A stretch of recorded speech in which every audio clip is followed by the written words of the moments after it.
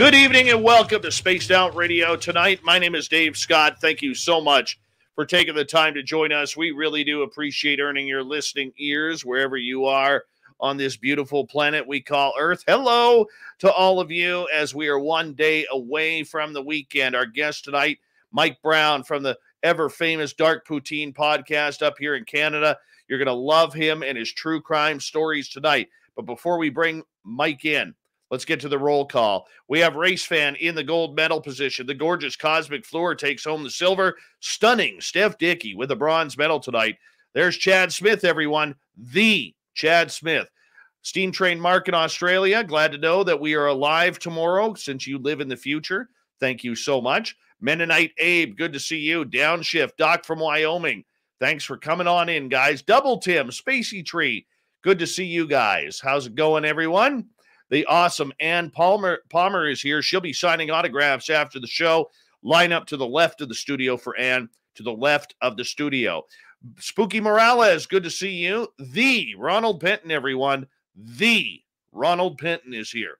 As we continue on, there's Grandpa Holland. Smithy is here. He'll be signing autographs after the show as well. Line up to the right of the studio, if you don't mind. To the right of the studio. Spooky Morales, how are you? Smithy, by the way, thank you so much for kicking off the super chat tonight. We really do appreciate your love of this show. Hello, Jason. How you doing? Umua, nice to have you back as we continue on here. Cat Chaser, thank you so much for your continued support of Spaced Out Radio with another awesome super sticker. Thank you. And Jason, thank you so much for the super sticker as well. The super chat and super stickers are a fantastic way to support what we do on this show on a nightly basis. We really do appreciate your support that way. All right, moving on here. Who else do we got? There's Big Willie and his beautiful beard. There he is. And once again, he'll be hosting with John Hudson and Gemma Jade, the new After Hours show coming the second weekend of December, right after Lynn Wallington. Todd Purden, Ibarata, how you doing in Singapore? Let us know. All right. There's Millennium. Noble Patrick. How you guys doing? $5,900. The gorgeous, sweetly morbid bear. There she is. Give a wave. She always waves back. All right. Moving on. Richard Elmore is here. Welcome, Richard. Davy Jones Locker. Good to see you again. Thank you for joining us. Peppa H. Always a pleasure. Raven is Ryan. How you doing, buddy? Good to see you. Dim to dim. I love your name, by the way. I just do. It's so much fun to say. And there's Grandmaster. You know, there he is. Who's this? All the way from Tokyo, we have Laura Powderham. How are you? Welcome to our channel. Thank you for joining us. And there's the gorgeous and stunning Oracles and Beyond. Fast Hemi is back. Look at that. And Bee's Nest and Wham Bam Ham. Good to see you guys. Thank you for joining us. Hey, Jose. Luscious Jules. How you doing? There's our gorgeous Jenny. Says, hello, SOR family. Hi, Nikki in Seattle. You're looking lovely tonight. Ozzy, oi, oi to you. John Swan, good to see you, my friend. And who else do we have here? There's the lovely Magic Maiden. Yep, Dirty Filth. Wishing all the boils and ghouls, witches, and warlocks a good evening. There he is. Jeremy Jones, good to have you here. How you doing? Eva. How are you? Thank you for joining us. And let's see here. Who else? Rooted in Gorgeous Sacredness. How are you? Apollo 11. How you doing, buddy? And thank you so much for that super chat, man. Really do appreciate that so much. Thank you very much. Andres Garcia in Vegas, my favorite hometown away from my hometown. How are you? Welcome to SOR Chat. Really appreciate you tuning us in. And we are caught up for right now. We really are. And you got to see something impressive, everyone. Look at Mike Browne's mustache. Look at that lip blade. That is high and tight. Gorgeous. Absolutely gorgeous. I can't grow that. I cannot grow that. I think I might be able to in about 35 pounds from now. But right now, can't do it. Cannot do it. And we're going to get to Mike here in just a couple of seconds. And remember, the Super Chat is a fantastic way to support this show and what we do on a nightly, weekly, monthly basis. Along with, don't forget, you can do some shopping at the SOR Vault on our website. Go to shop on our website, and there it is. Here we go.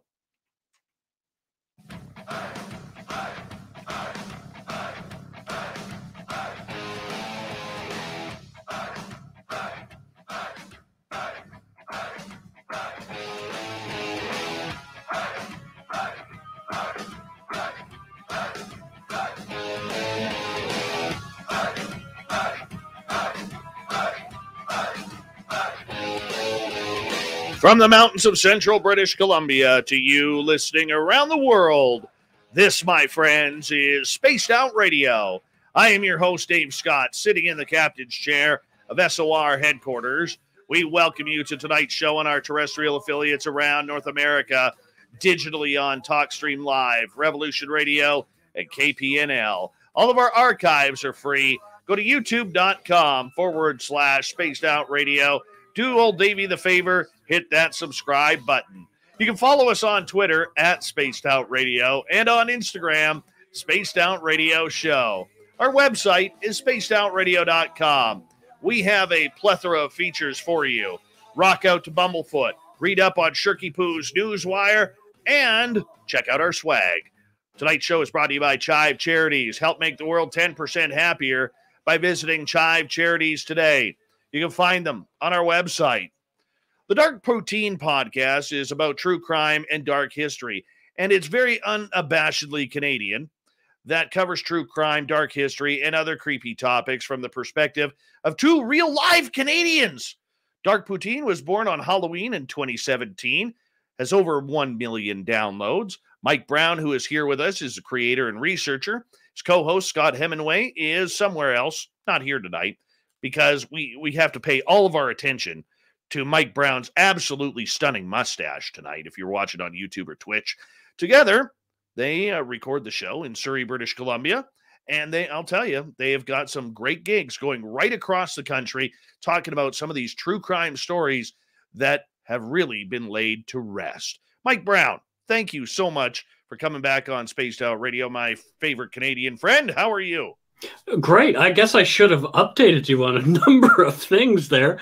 Downloads almost 14 million now. Holy cow. We're astronomically way ahead. You better update your profile and your bio then.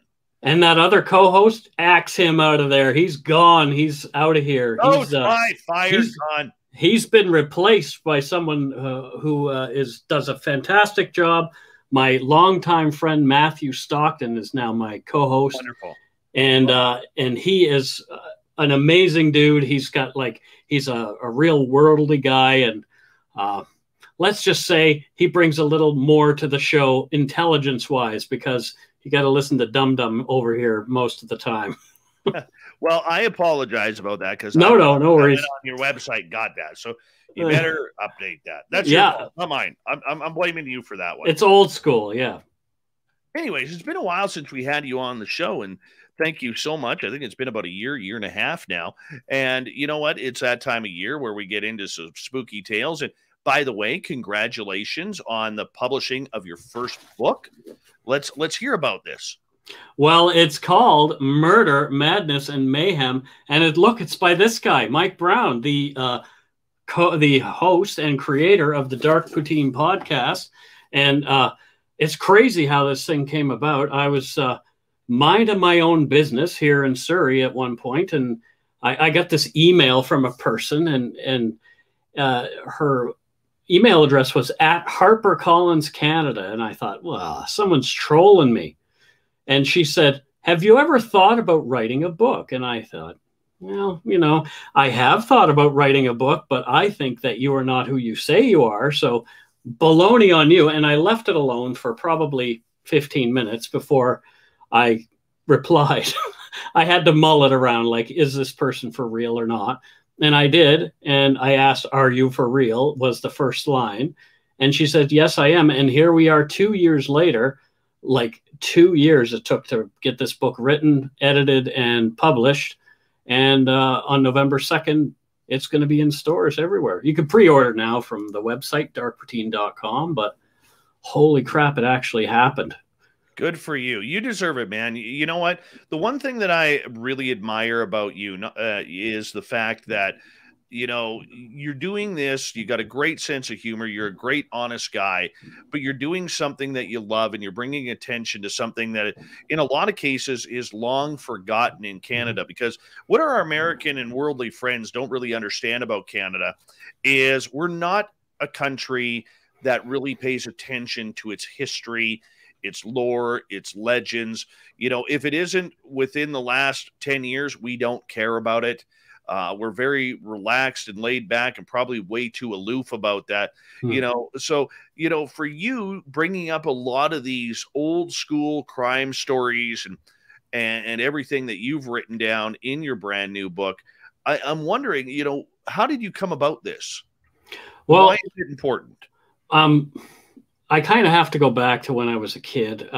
My grandmother was really into the true crime author Max Haynes, and he was a newspaper writer, and he wrote true Canadian true crime stories in a weekly column in newspapers all over Canada. He was a Nova Scotian, just like me. So when I heard, hey, a Nova Scotian actually does some writing, I thought, well, I'm a little kid, I'm going to read that stuff. And it was really fascinating to me.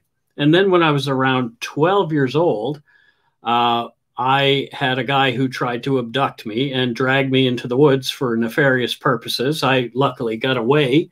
But after that, I had kind of this question in my head, what kind of person actually does that to people?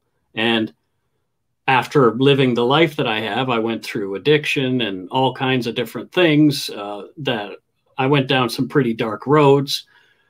And I found out now that, you know, I kind of had to go through all that to get to the point where I realized, hey, all these dark stories really do have a moral of some kind. And sometimes it's a cautionary tale. Sometimes it's entertaining. Like, I mean, one of the stories that we told was a gentleman who was taking money or taking gold from the mint, the Canadian mint, by putting the little pucks of gold that they were creating there up his bum and absconding with them through the metal detector. He would set the metal detector off and all that kind of stuff, and they would wand him, and he'd say, oh, it's probably something like, you know, I got a pin in my hip or something like that. But, you know, there's all kinds of Canadian stories out there that just don't get told. I was talking to somebody from CBC today, and she was asking me, why are you telling all these stories? And I said to her, Canadian news is a really regional thing. We will tell a story in New Brunswick that you don't hear about in Saskatchewan, you know? So what I try to do is bring those stories from that are more regional to everybody. Anybody in Canada who wants to learn about something, they can learn about it on my show. Well, look at you. Look at you. I mean, if that isn't a shameless plug, I don't know what is. Oh, I have many more. Yeah. Oh, I absolutely hear you. You know, the one thing that I love about the way you work is your caution to detail. You are someone who I've known through listening to your podcast. You want every detail of a crime. You want every detail of a mystery that you can find. Where did you find this detail from?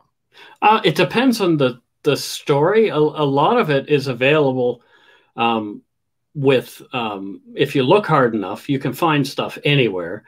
But I have access to some different court websites. What a UFO Garage! Oh, look at that! But I have some access to different things now that I'm with Chorus Entertainment, the Curious Cast Network. They've given me access to global news archives and all that kind of stuff. So luckily, I can use something from global news. Say they've done a piece on a particular crime. I can use audio or dig out anything and quote it directly because they have allowed me to do that. So I'm very lucky in that way. It's digging for the detail is like, you just got to be willing to turn over the right rock, you know? And if you turn over enough of them, you're going to find what you're looking for. Definitely. Did you always have a passion for true crime? Like, yes. I realized you had that situation that you had, but a lot of times you try and steer away. But this was always a passion for you. Yeah, it was always something that I was interested in.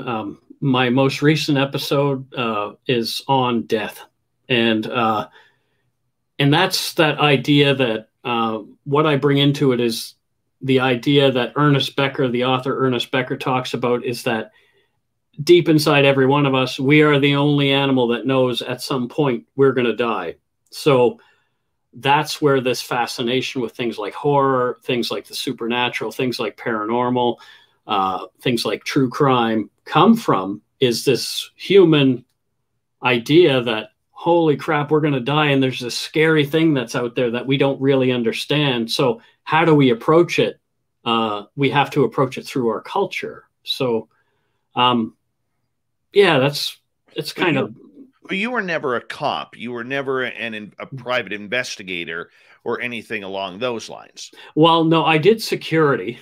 That doesn't really count, but I did security for a large security company here in the Lower Mainland. And one of the things I did was I drove mobile security. So I was all over the Lower Mainland at night, and I got to see some really crazy things. And I got to interact with a lot of police officers. I did have a desire to be a cop when I was a youngster. A friend of mine and I did our grade 11 job shadowing with the RCMP in New Minas, Nova Scotia.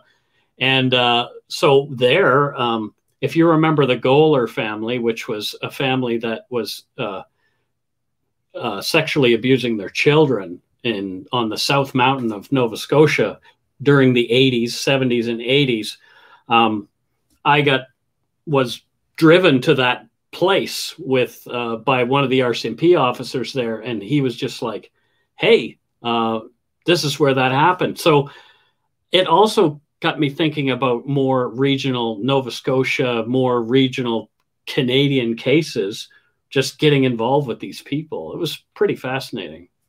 Yeah, that is amazing. You know, I mean, for me, when I grew up in the Lower Mainland, you know, everything was innocent until Clifford Olson came around. And all I remember was my parents and my sisters telling me, because I was only 7, 8 years old when he was running around before he was caught. And he ended up murdering 14 children before they finally caught him on a fluke, almost a fluke. And all I remember growing up was, you know, if you see any dark vans and they stop, run away as fast as you can and go knock on someone's door. I covered Clifford Olson in one of my episodes early on, because that case, he was caught pretty much the week after I was assaulted by this guy who assaulted me. So I was sort of drawn into that case as relating to it in the way that I had been a victim myself, or I shouldn't call myself a victim. I'm a survivor myself of that kind of individual. And so when all the Olson stuff was going on, I kind of conflated it in my mind with the things that were happening to me. So as a result, I ended up doing an early episode of Dark Poutine on Clifford Olson. And I've had a chapter in a book by Mitzi Sestero, who does true crime anthologies, and it was based on Clifford Olson. And I've had a few people come to me after I've done these episodes and talk to me about some of the different criminals that they've known. And one person who knew Clifford Olson was my friend Peter, and he was around that age, the age that Olson liked back in the day. And Peter was looking for a job, so he was approached by Clifford Olson, "Hey, come painting with me," and decided, okay, I'm going to go paint with this guy. I'm going to go paint a house with this guy. And they're walking to the car, and Peter has this sort of impending doom feeling happening. And he put his hand on the door handle to get in the car, and something screamed in his head, "Do not get in this car." So he just turned and ran in the other direction.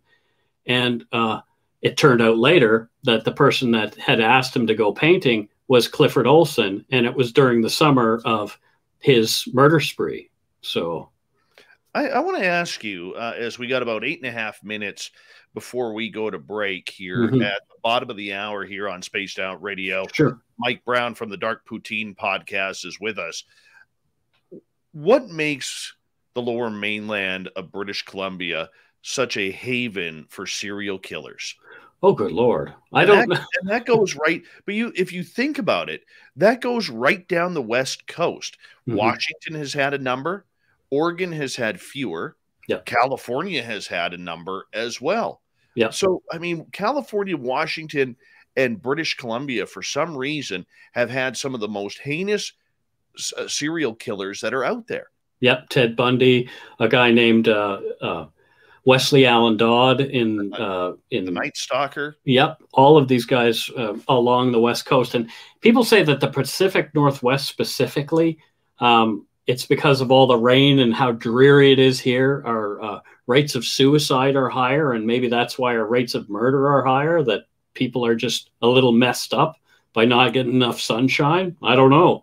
But yeah, it's pretty fascinating that on the West Coast there seems to be centered some of the worst, like Ted Bundy, Gary Ridgway, the Green River Killer, like, holy crap.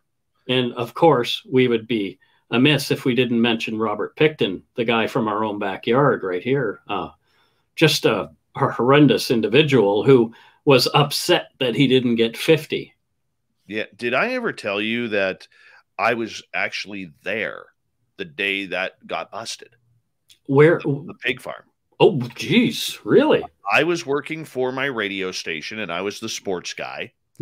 And I ended up, I was told point blank, I had heard about what had happened in Port Coquitlam, and I would take the number 7 highway home. Yeah. And so I got asked, could you bring a box of batteries to our reporter out there? And I got there. I ended up staying there for about an hour and a half, because I just, as a journalist, you want to get in there. You want to feel it. You want to know what it's like. Yeah. And watching, I mean, they had these 15-foot tarps blocking the entire property, so you couldn't get in.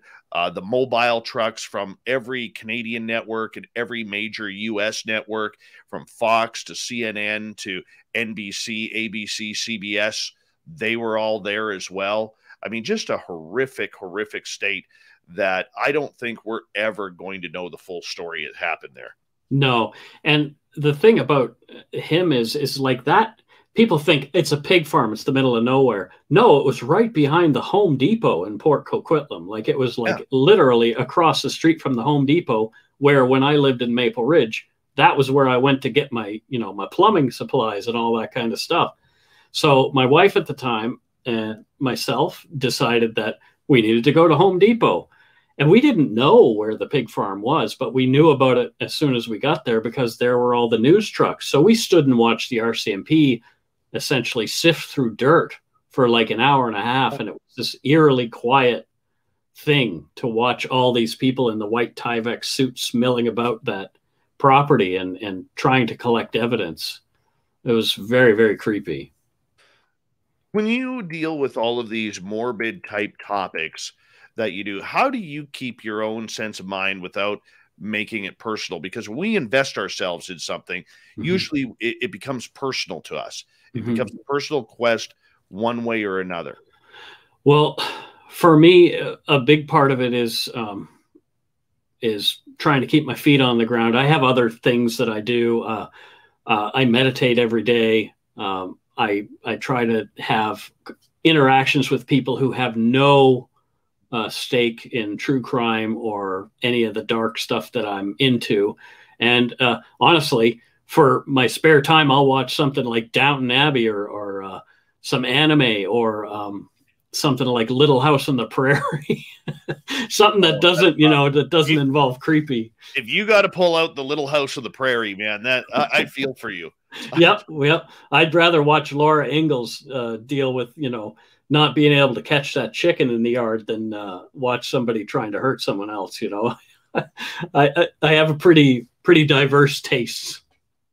No, and I can totally see that, and I appreciate that with that. And I think you have to be able to really take a look at yourself, and internally you have to have that sense of humor that goes along with it, because if you didn't, it would drive you crazy. And that's the thing about the show. Like, we start the show off a little light, and then we take you into a dark place down into the depths of whatever the story it is that I'm telling. And at the end of the show, we'll bring you back out into the light with a little light banter and some fun.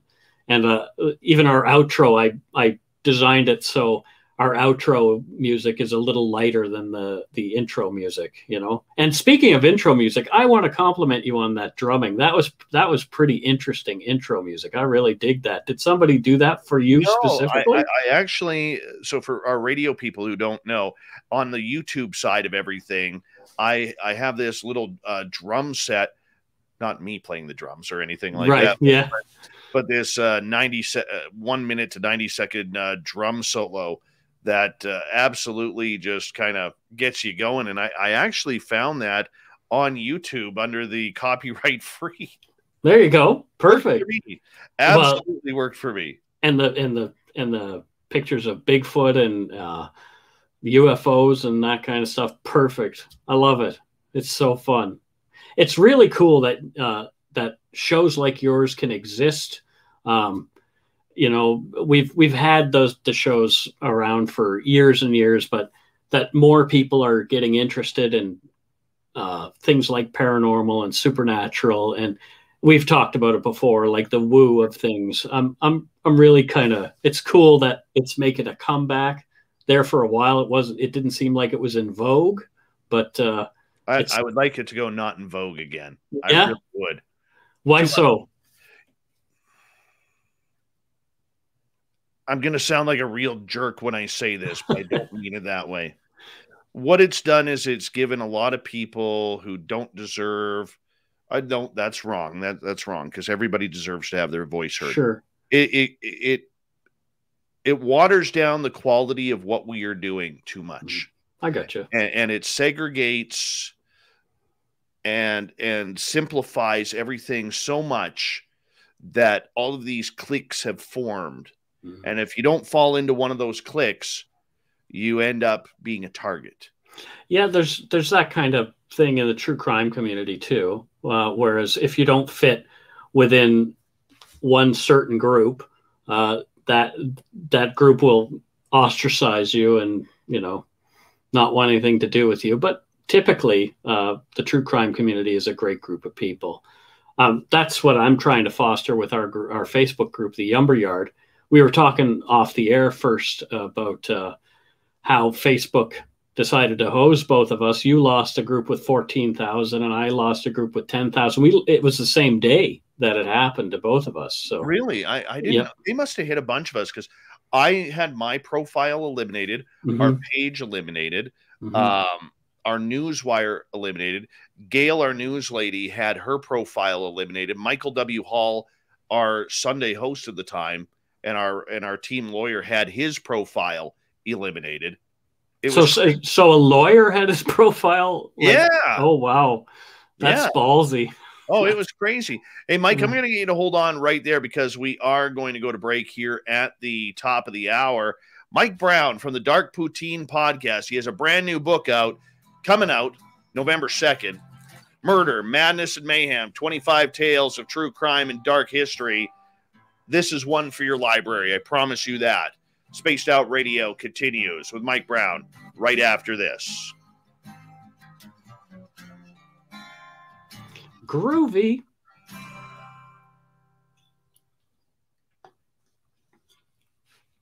All right, we're clear. Cool. Yeah, man. That's fun. Yeah, we're 1/5 of the way done. 1/5 of the way. Yeah. I've realized I can't drink any pop anymore, so now I drink sparkling water. Like if I drink pop while I'm talking, I end up with a bad case of the ahems. Dude, I was on a 2 to 6 Pepsi a day addiction. Yeah. And June of last year, I cracked my last Pepsi. Oh, there you go. Good for you. And yeah. What did Barther say? Hey, Spaced Out Radio, what gutter did you dig?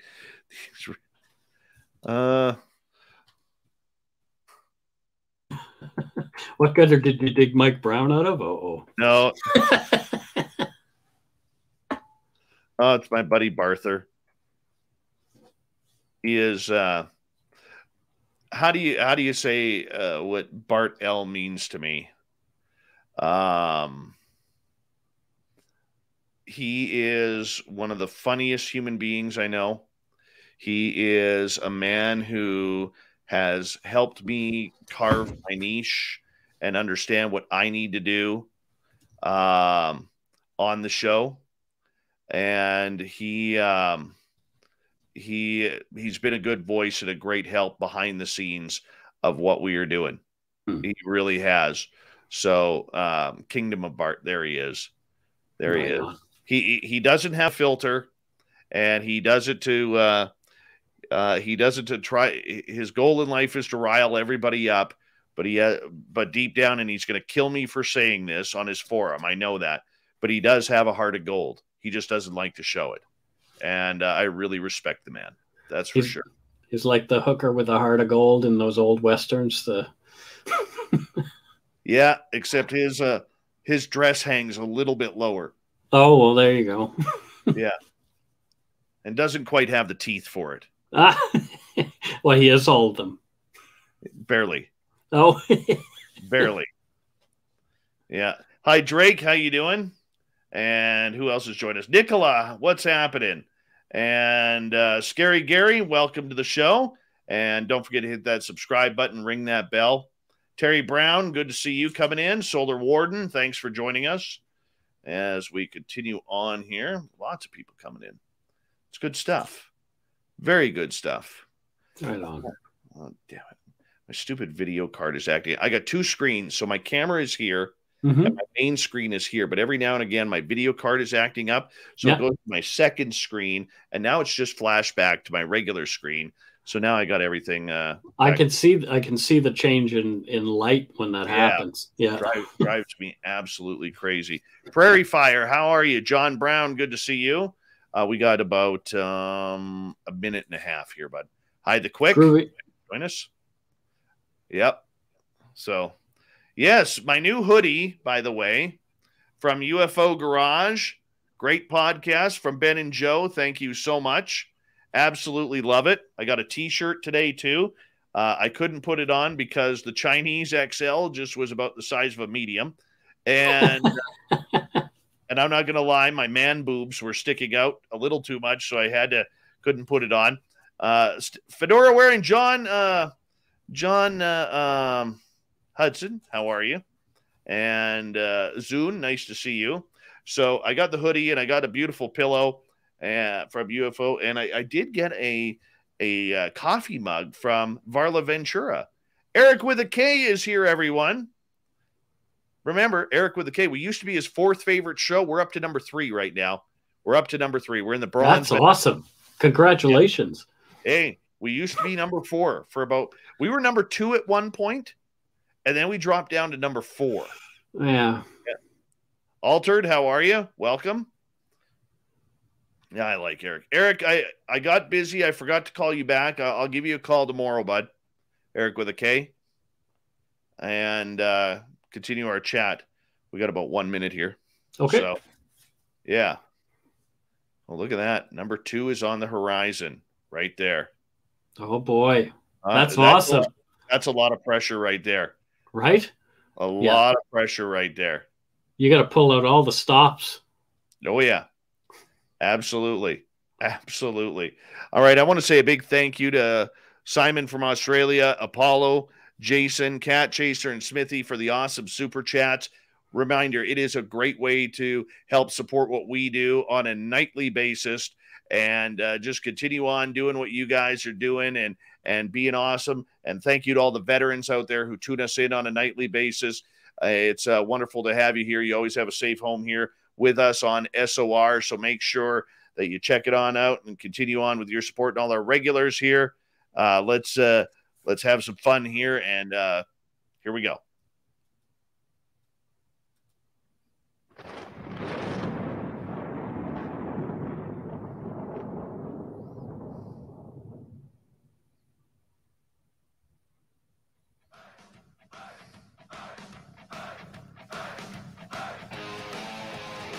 Second half hour of Spaced Out Radio is underway.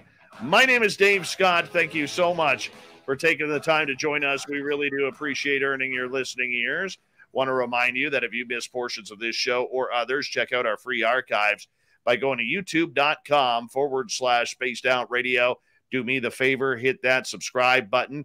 Our website is spacedoutradio.com, where we have a plethora of features for you, including rocking out to Bumblefoot, reading up on Shirky Poo's Newswire, and checking out our swag as well.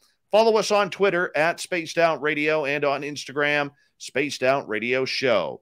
We continue on tonight with Dark Poutine's Mike Browne, a great Canadian podcast on true crime. You can hear it all over the CuriousCast.ca network. Brought to you by He's in the union. He's in the union for his podcast. No, I'm teasing.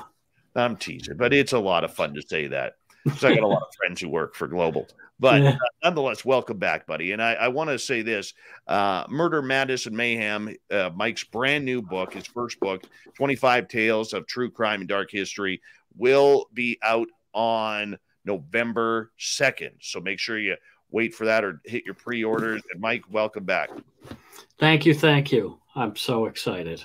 I have a lot of people, dude, asking about the Williams case in Ontario, the former military man, high-ranking Canadian armed forces official who ended up stalking women, raping women, and eventually killing one or two, I believe.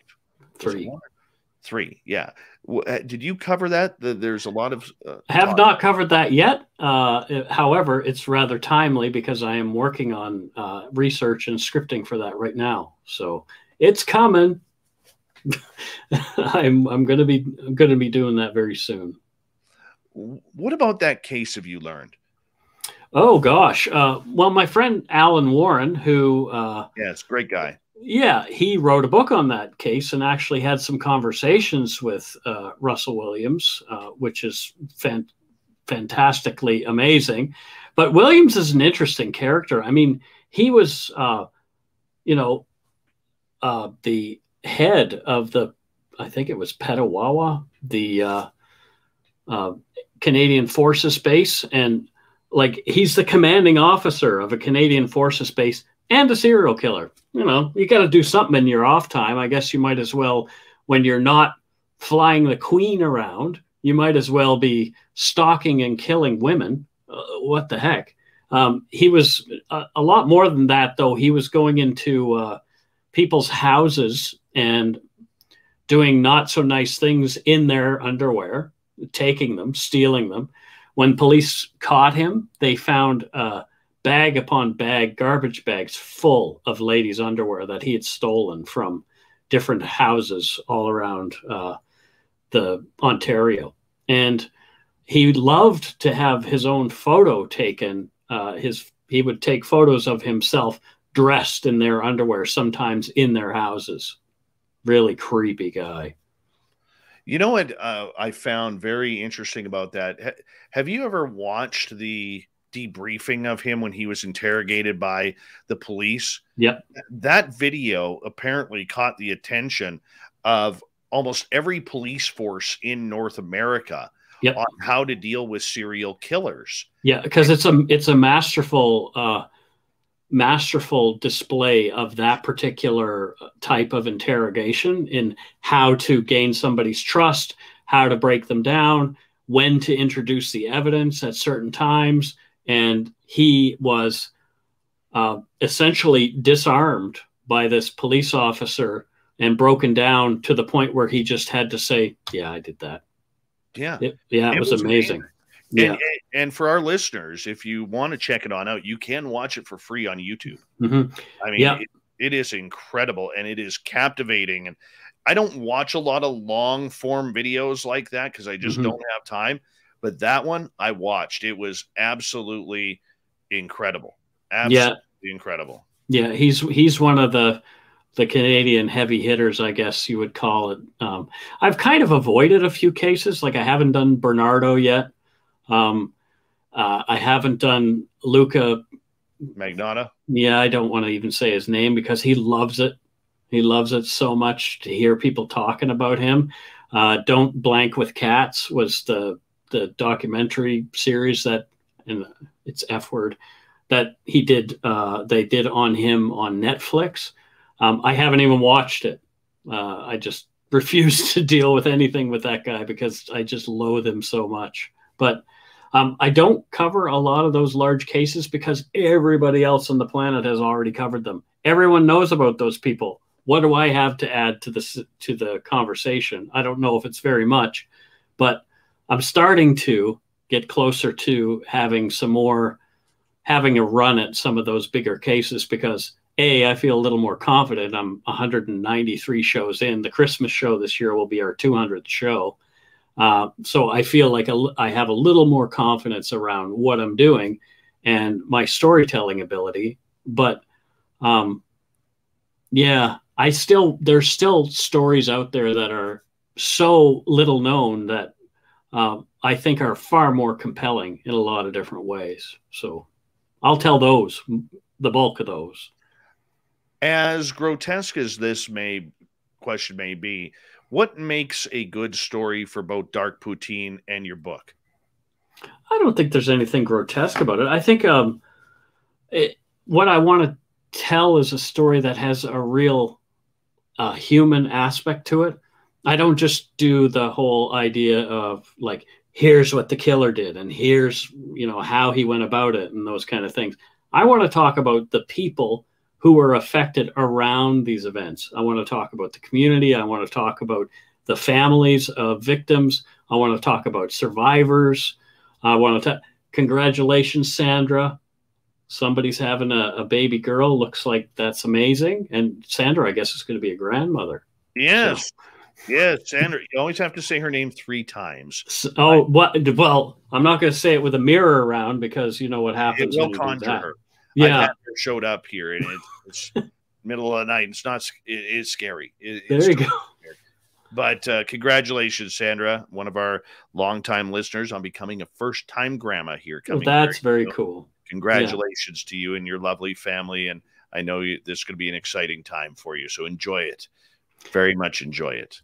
But yeah, getting back to what I was saying though. I don't know, like I just wanted stories that maybe had a little weird twist to them. Some of them people have heard a few times. Some people will be not as familiar with.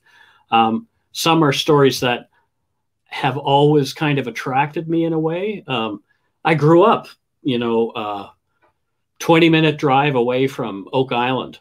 So I've been to Oak Island myself numerous times as a kid before Marty Lagina and his brother were, tearing it to pieces. There were other people who tore it to pieces over the years, but I got to be there before there was a lot of attention on it like there is now. And so I decided I'd include that story in my book just because I had some connection to it that I felt. And that's kind of what I tried to do. I included in my disaster section, there's 4 different sections. One is, I will tell you here in a sec. So Murder with a Twist is the first one. Then there's Perpetual Puzzles, The Madness of Crowds, and then Notable Disasters. And like I mentioned, the notable disaster that I really felt connection to was the Mount St. Helens eruption in 1980. It was the first time I ever saw a dead person in a photograph, and that was on the cover of Time magazine.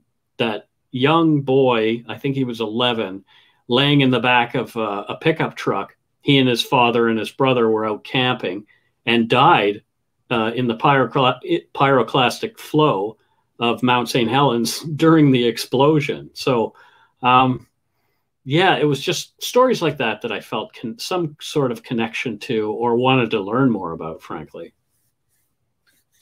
I can see where that would affect. I remember that day because I was born and raised in Abbotsford, British Columbia. Mm-hmm. And I remember my grandma, my mom and I went to my grandma's house in Abbotsford, and she was like, "Did you feel the earthquake?" Mm-hmm. And we were like, "No, we didn't feel it." And then we find out about Mount St. Helens literally blowing up in, a third of it causing all sorts of damage. Yeah. And the eruption and everything. And then the ash started falling. and it was absolutely incredible. Did you have to shovel ash around where you We were? never did. We Yeah. never did, because the ash ended up blowing more east, Mm-hmm. but we did get a little bit. So Sure. I recall that, and it was a weird time because, you know, we had friends in Washington State, and me, you know, you think, okay, well, we got Mount Baker right there. What happens if Mount Right. Baker ever blew? You know, Yeah. I mean, that's why I kind of miss living where I did in Mission, British Columbia, because I had the $1 million view. Yeah, If right. Baker ever blew. Yeah, it's beautiful. But yeah, I mean, we're surrounded by large volcanoes. We're right along a big fault line here in British Columbia. The big shaker could come one day, and into the ocean we shall fall. I don't know. It's going to be interesting. Absolutely, absolutely. So outside of the more mystic, and we're going to get into some crime stories here next hour that I'm going to ask you about from Dark Poutine. Okay. You know, for you, what makes somebody in what storyline makes it intriguing? Is it the way the person died? Is it the way the storyline kind of breaks out? How do you pick it? What's your perspective? Yeah, like I say, I have to feel some sort of kinship or connection to people. One story that I told was involved a person I went to high school with. His sister-in-law turned up missing. They weren't able to find her. She just went missing one night. Her shoes were gone, and one of her jackets was gone. Her car was in the driveway. Her keys and purse were in the house, and she was gone missing. And so this guy went out with his brother-in-law. My friend went out with his brother-in-law looking for this guy's wife. And they couldn't find her, and eventually they did find her, and she was in the trunk of a car that belonged to the family that was parked at a school that was nearby. And she had worked at the school. But Canada's a really small place. It's very interesting that out of all the stories I tell, there's seems to be some kind of connection once in a while that, I don't know, something personal that makes it more personal. There's always people who will email me after a case and say, oh, this person was my sister, or this person was, you know, somebody I went to school with. It's crazy. Canada's just, there's so many interesting cases out there. No, I fully understand that. What about the feet? The floating feet? The floating feet. Because I was talking to an old news buddy of mine. Mm-hmm. We had a long discussion about this.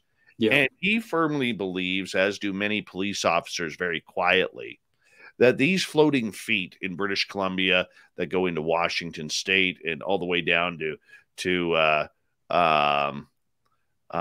California, that they are literally, or there is, pardon me, literally a serial killer doing this, because everything is so similar, but they don't want to admit that. They want to call it suicide. They want to call it whatever, because they don't have any links to what is going on, and they don't have any sort of knowledge of who may be doing this. But there's many who believe there is a serial killer who's been doing this for years and taking the bodies out on a boat and dropping them off. They know the fish and all the crustaceans are going to feed off the body.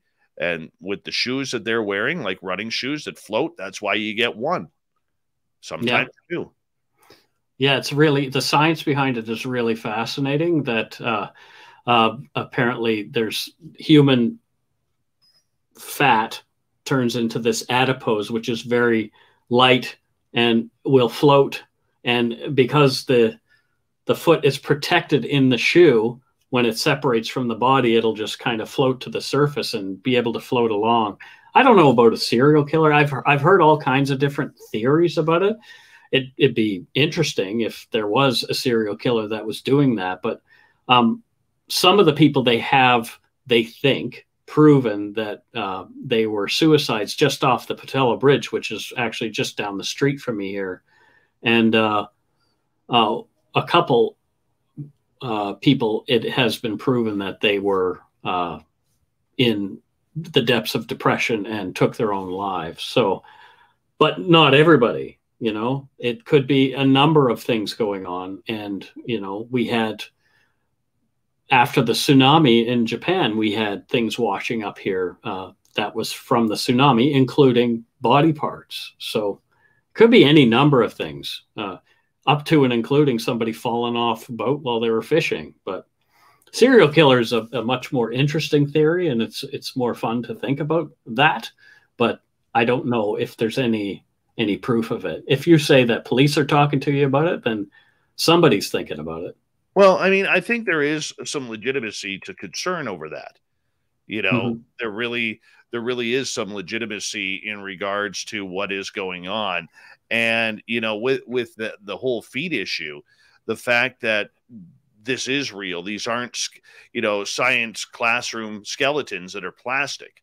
Mm-hmm. These are real people at one point. And I realize some of them, they have ruled as suicide, which is sad. But I mean, Vancouver also has a real interesting portion of people who just vanish and never be seen again. Probably the most popular one, actually, British Columbia. In fact, the most famous one you'd think is Michael Dunahee from Vancouver Island. Mm-hmm. Yeah, Michael Dunahee an interesting case. I covered that one. When I I did a drive across Canada in 2018. And as I was driving, I sort of hit a few spots that I thought might be interesting from a true crime perspective. So I drove by Lake Sammamish, where Ted Bundy took 2 women in the 70s. And also just down the road from there is where his dump site was. As well, I stopped in Montana at Deer Lodge, where there's a prison. And the Deer Lodge prison it's a very old Gothic looking prison. It's sort of fallen apart. It's crumbling a little bit, but you can tour the prison. So I decided to tour it. Why? Because there were rumors and conjecture that the person who had been sending the Zodiac letters had actually spent some time in the Deer Lodge prison. So I thought, I kind of want to see where the Zodiac might have been. So I went into the prison and toured around. You get to tour the cells and all that kind of stuff. But in one room, they have missing posters of women, children, men from all over North America. And there hit me right in the face as soon as I walked through the door. Middle of the wall is the face of little Michael Dunahee in his red and blue windbreaker. Here I am, 1,200 miles driven away from the coast, and I get to see Michael Dunahee's face again. And that's how big an impact that case has had, and how far flung people looking for this young boy have been. I mean, who knows what happened to him? He just essentially vanished from the playground one day. His mother turned around for, what was it, 3 minutes, and he's gone, never to be seen again. I know. It's such a scary case that, I think it still sits with every British Columbian, like 30 years old and over. Mm-hmm. It really, really does. But the aspect that I find very interesting about British Columbia, and I didn't know this until I interviewed David Paulides, that the Northwest Shore Mountains and the Cascade Mountains there are number 2 in North America for people vanishing. And just disappearing out of the blue. Number 1 is Yosemite National Park, and number 2 is the Cascade Mountain areas. So what did Paulides say that was the case? I didn't hear that episode. So yeah, what did he point to? A number of people, like he has 5 or I believe 10 different qualities that make for a case that would be in a strange case. Okay. And what he did, in order to build his case, you have to have a minimum of 5 of these qualities. Okay. And he says point blank that the Vancouver area between North Vancouver and Maple Ridge Mission, that's number 2 in North America for people just vanishing without any any cause or understanding. Wow, I didn't know that. That's really fascinating. I should probably have him on my show to talk about that, because you really should. You really should. Because that's really, really fascinating. I mean, I'm familiar with his work, but I wasn't familiar with his focus on our region here. So that is fascinating. Yes. So, I mean, it is something that David Paulides is, I mean, so well known in regards to this. And I wish that we would take a little bit more look at this entire case, considering that this is an area where people just disappear. I mean, how many people have disappeared? You know, they go backwoods skiing on Cypress or Grouse or Seymour, and all of a sudden they're gone. They can't find them. Well, you should be able to find somebody in the snow with a trail. And there are also people who go missing in other parts of BC and are never seen again. Look at Ryan Stutka, for example. That's a case that I haven't covered yet. But, you know, he walked away from a party there in the interior at some point and just disappeared into the snow. And there's been no sign of him since. Like his mom, God bless her soul, she keeps returning to the area and searching for him year after year after year. And they're not able to find any sign that this guy, what happened to him? Where did he go? Like, he was a grown man. You know, with his faculties. Sure, he may have been drinking or having a good time that night, but what happened to him? He just walked off into the snow, never to be seen again. He's got to be somewhere. Somebody has to know where he is. Do you think, though? And I realize that you're on a woo scale of 1 to 10. You're maybe a 3. Yeah, maybe a 3. Yeah. Okay, you're maybe a 3 kind of guy. But, you know, a lot of the talk, you know, whether it's David Paulides or others, Steve Stockton from Oregon would be another good one to speak about this. You know, do you think that maybe some of these people have just wandered into a portal or something along those lines? When they cross through that portal, everything is the same. You know what I'm saying? I gotcha. Yeah.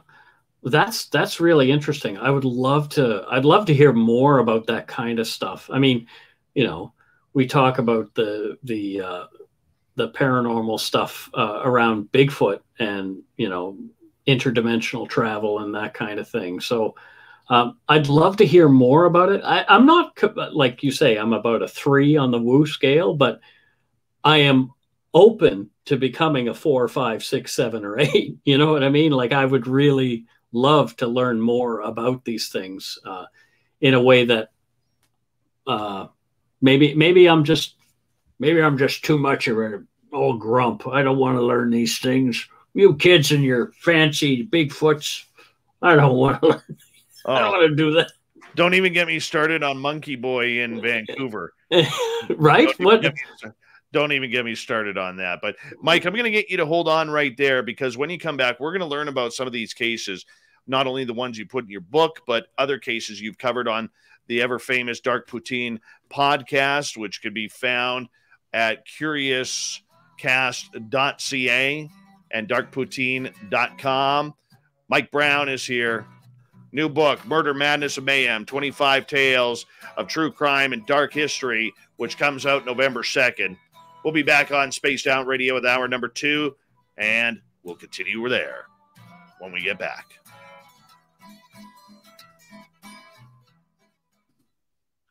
All right, we are clear. Hey, my wrenches, I want you to back off on... That is a buddy of mine who is trolling you guys bad. I realize the rules that I have set in place, and you know what? That is just...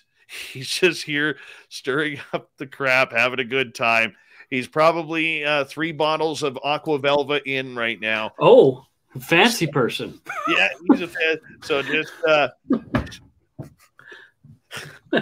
just enjoy the humor for what it's worth, because we got to this isn't one of the YouTube trolls or the other host trolls that have come in here and hammered. So just let it go. It's quite okay. It's quite okay. I got this one, guys.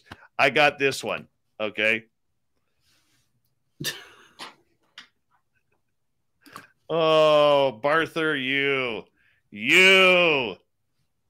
I know he's sitting at his home somewhere in Eastern Canada, probably on some rock in Newfoundland, just pissing himself laughing right now.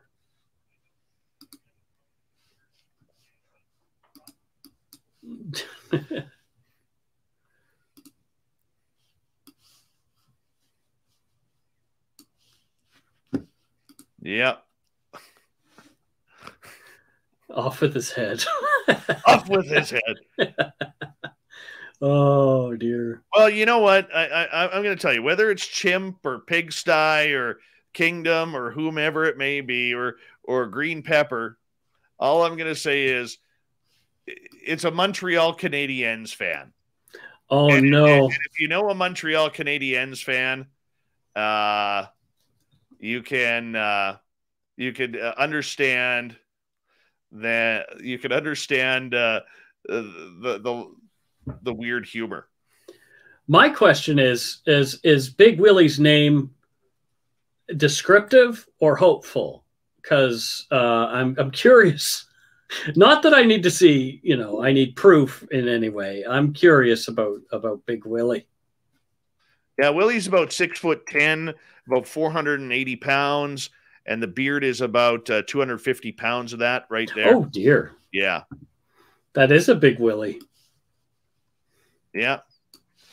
So it works. YJ Overlander, how you doing, buddy?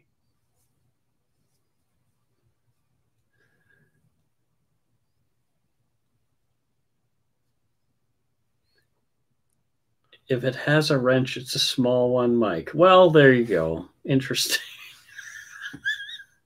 Okay, well, whatever. Mm-hmm.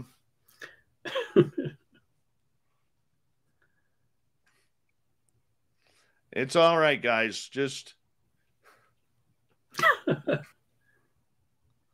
oh my gosh. I was wondering what you were distracted by. Oh, that's my man Barther. Man Barther.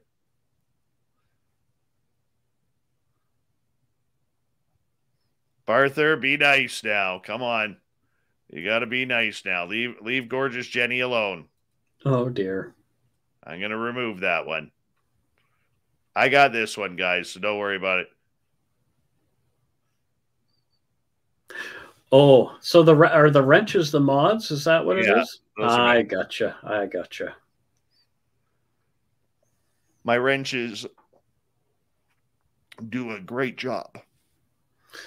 Yeah. They do a fantastic job. And we, a few months ago, it started off just like out of the blue where we got hit by a bunch of YouTube trolls, like bots, and some of the names on there and what they were saying was just grotesque. Yeah, there's some pretty gross stuff. And so then it started to happen like every about 8 to 10 weeks with the YouTube bots. And then I had another show that was sending trolls in here to stir things up. And why bother? Why bother? People are just trying to trying to entertain, have a good time. I don't know. And so I had to add, like I've always tried to have very few wrenches, because I want to give people a freedom to talk, but after that I had to load up on wrenches a little bit. And just because, you lose people when these bots come in. So my buddy here comes in here and he's helped me out. His troll accounts are hilarious, to some, but especially to him, because I think he likes to laugh at himself. But he has a heart of gold, and he's helped me out a lot behind the scenes. There you go. So he comes in here just to stir it up, to razz me up a little bit when he's not working. So that. Hey, thank you, Chad Smith, for the super chat tonight. Really do appreciate it. And thank you to Simon, Apollo, Jason, Cat Chaser, and Smithy. It's a wonderful way to support what we do here on Spaced Out Radio on a nightly basis. And we really do appreciate it. Thank you so much. Yeah, YJ, I know some people think YJ, you're pretty cool. I like you. I do. I mean, even though you live in Kelowna, I like you. You know, and that's only because you have that great taco time there that has very good burritos. Right? Burritos. Every time I'm in Kelowna, I got to stop at that taco time. My loved ones always pay for it when I have burritos. Hold on, here we go.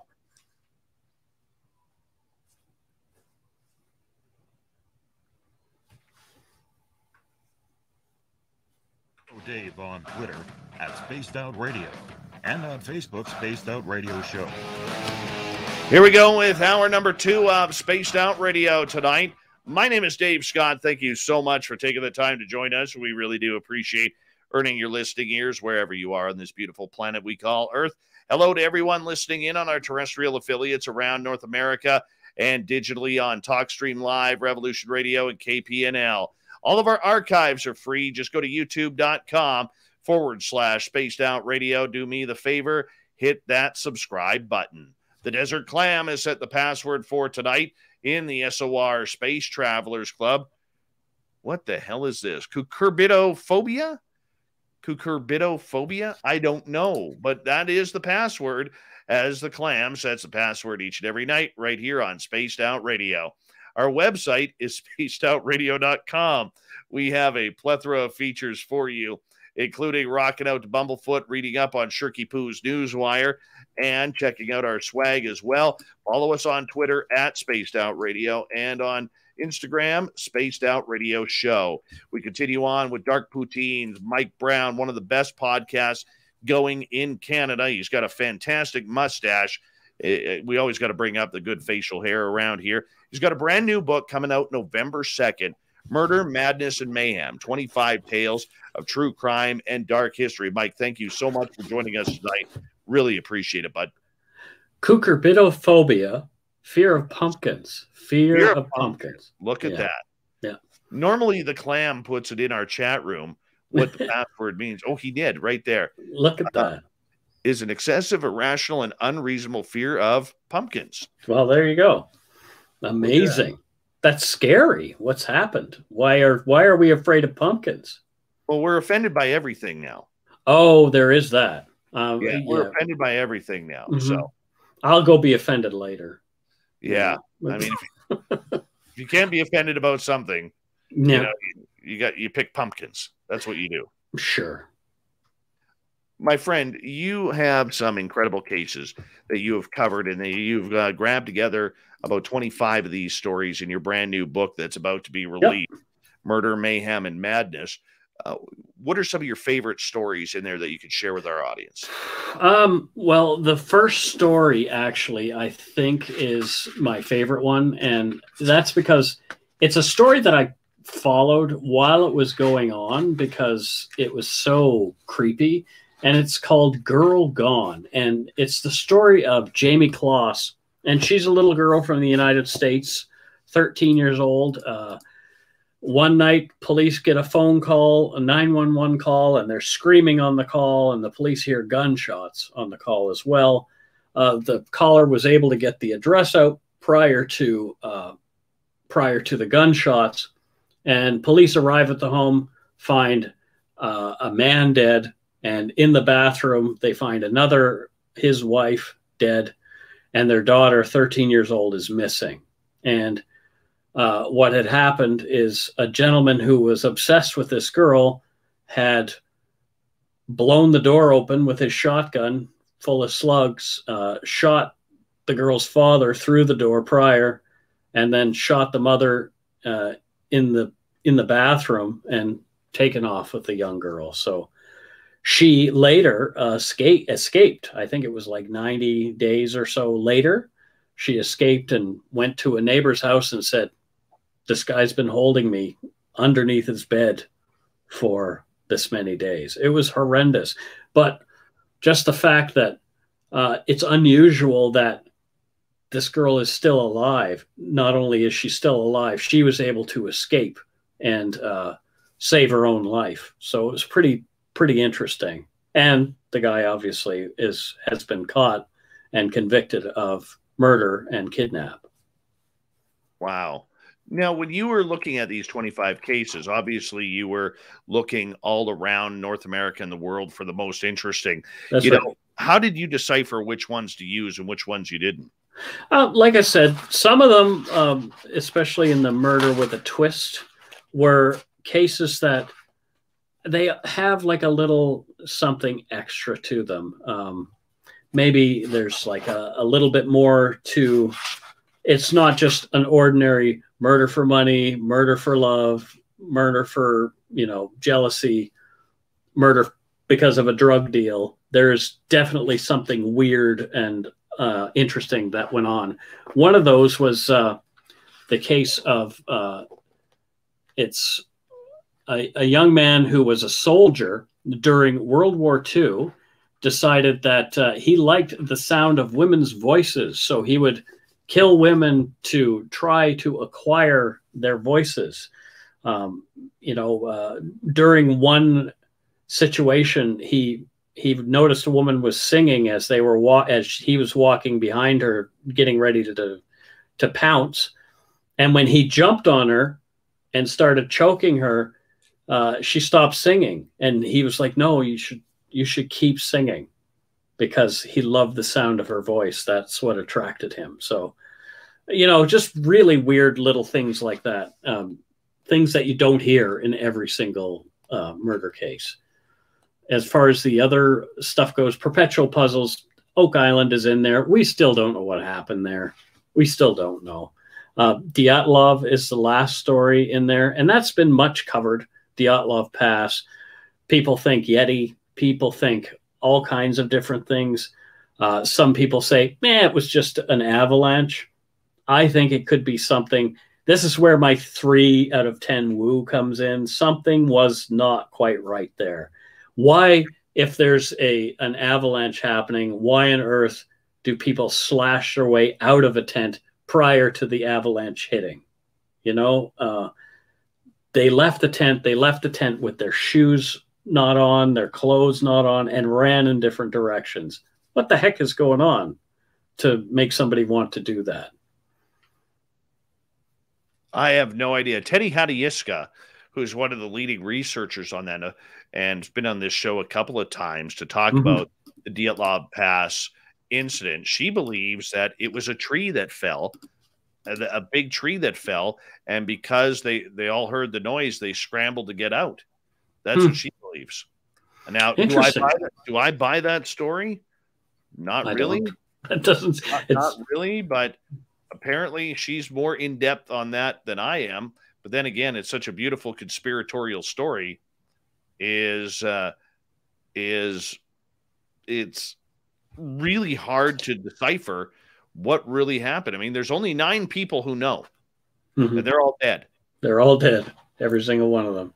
I kind of like the theory that they were killed by the Russians because they were in the wrong place at the wrong time and thought they might be a group of spies. That's one of the more interesting theories that I've heard of as far as Dyatlov goes. But I don't know. I don't know. Give us one more story from your book. I don't want to give it all away. Okay. I need one more. One more. There's one of the things that really affected me when I was a kid, and I talk about this in the book, is I was big into space. I loved NASA. I loved all that stuff. And I remember they set up the TV. This was before internet, obviously. I am much older. I would have been in high school in the 80s. So I remember them setting up a TV in the library so everybody could watch the Space Shuttle Challenger launch. And for us, it was around just a little bit before the start of school. If I remember correctly, I might be misremembering, but I remember I got there just after the launch had happened. It might have been around lunchtime or something, but I got there just after the launch had happened. And there was all these long faces in the library. And I said, well, what happened? And they said, it blew up. So somewhere in between me being at home and walking to school, the Space Shuttle Challenger exploded. So I kind of wanted to have a bit of a look at that because, again, it's another story that I really felt connected to. It's interesting.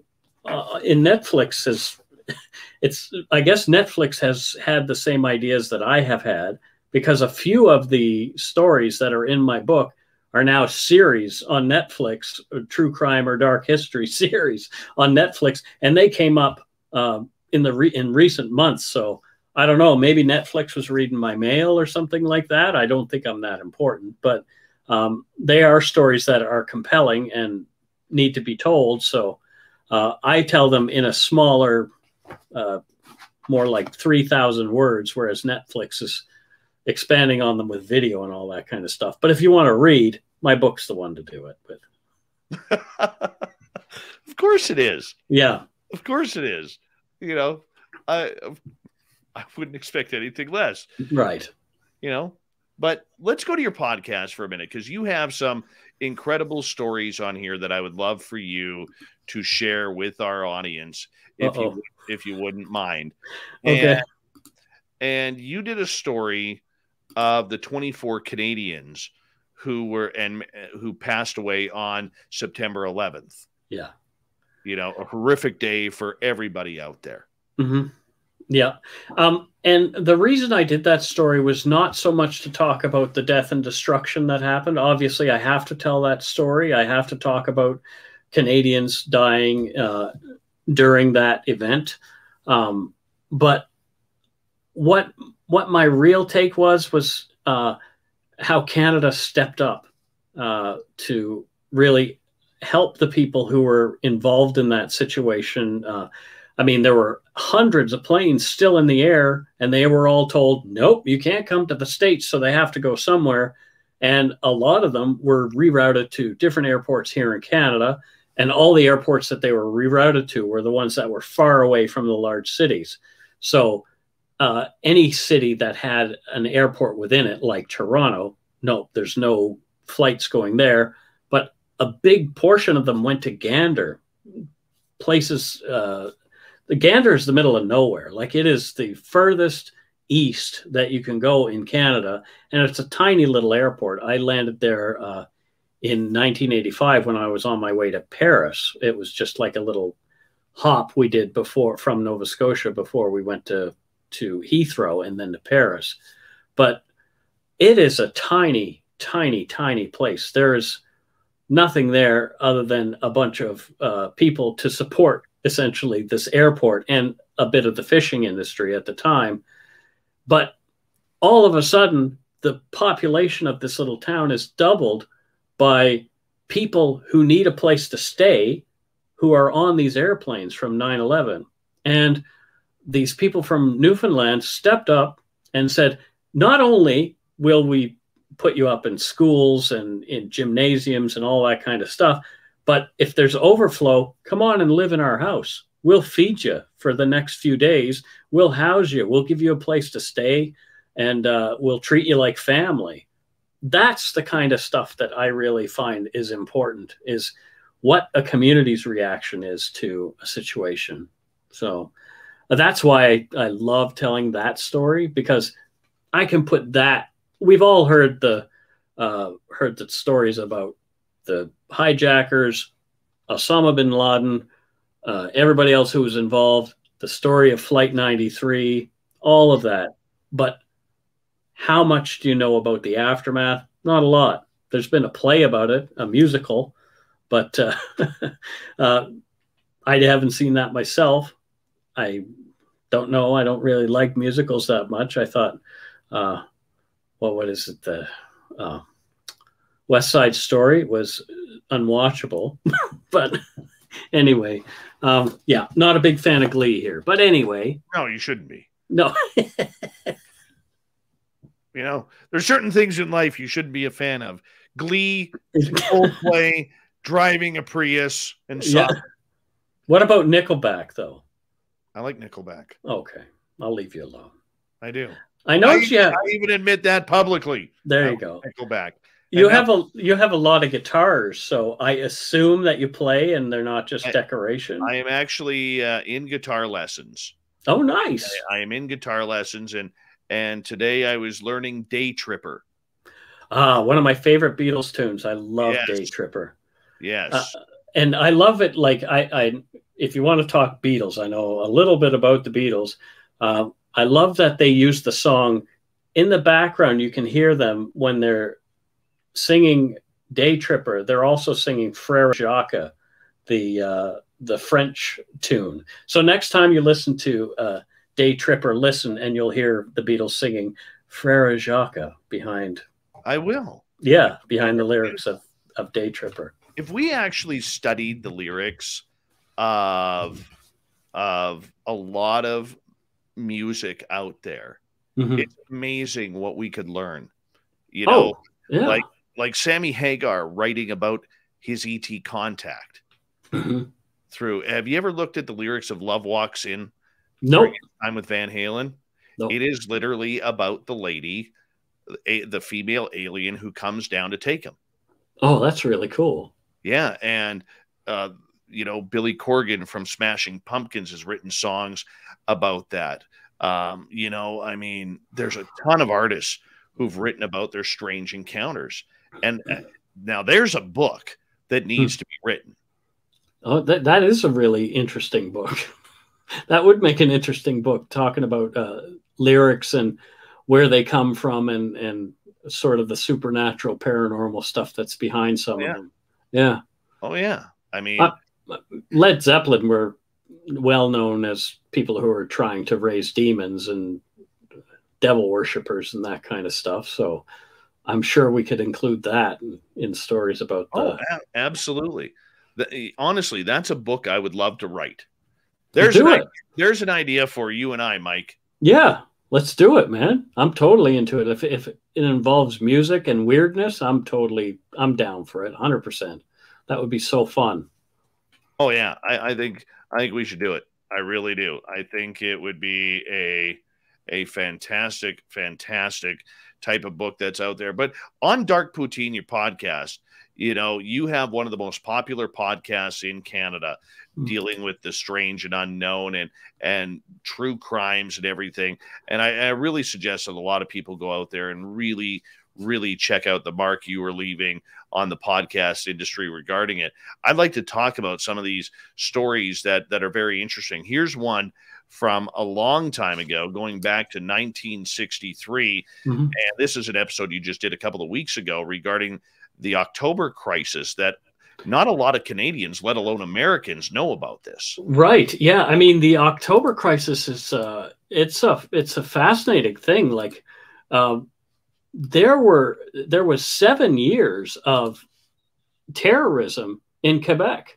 Bombings, like every few weeks, a bomb would go off and blow off someone's hand, or blow up near a school or something like that. And it was this group of people who wanted to essentially have Quebec separate from Canada and become a communist state a la Cuba, because they were in league with Fidel Castro and all that kind of stuff. So they saw Quebec leaving Canada and becoming this complete communist socialist state, which is just like, that's ridiculous. Like, what are you talking about? And they ended up killing 2 people. One, they say, was accidentally, but there were other people who died over the course of the whole thing. But one person, they said, was killed accidentally when he fought back during his kidnap. So yeah, the FLQ is a very, very interesting story, and not a lot of Canadians who are my age and younger know about that. I mean, I'm 50 years old, and this happened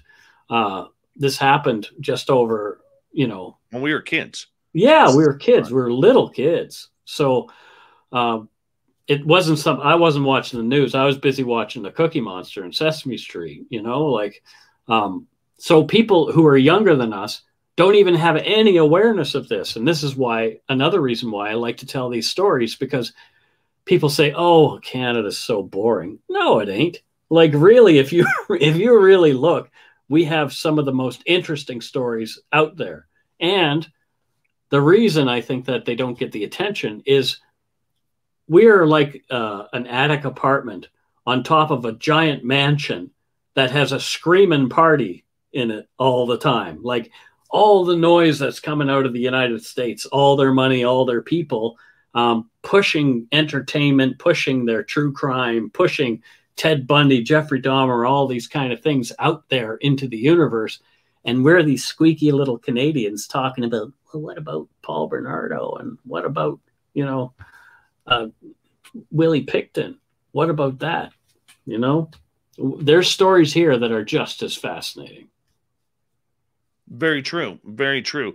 So the fact that I don't think a lot of people really understand that, you know, in a subverse way, you know, there is still a separatist movement in Quebec to separate from Canada. Yep.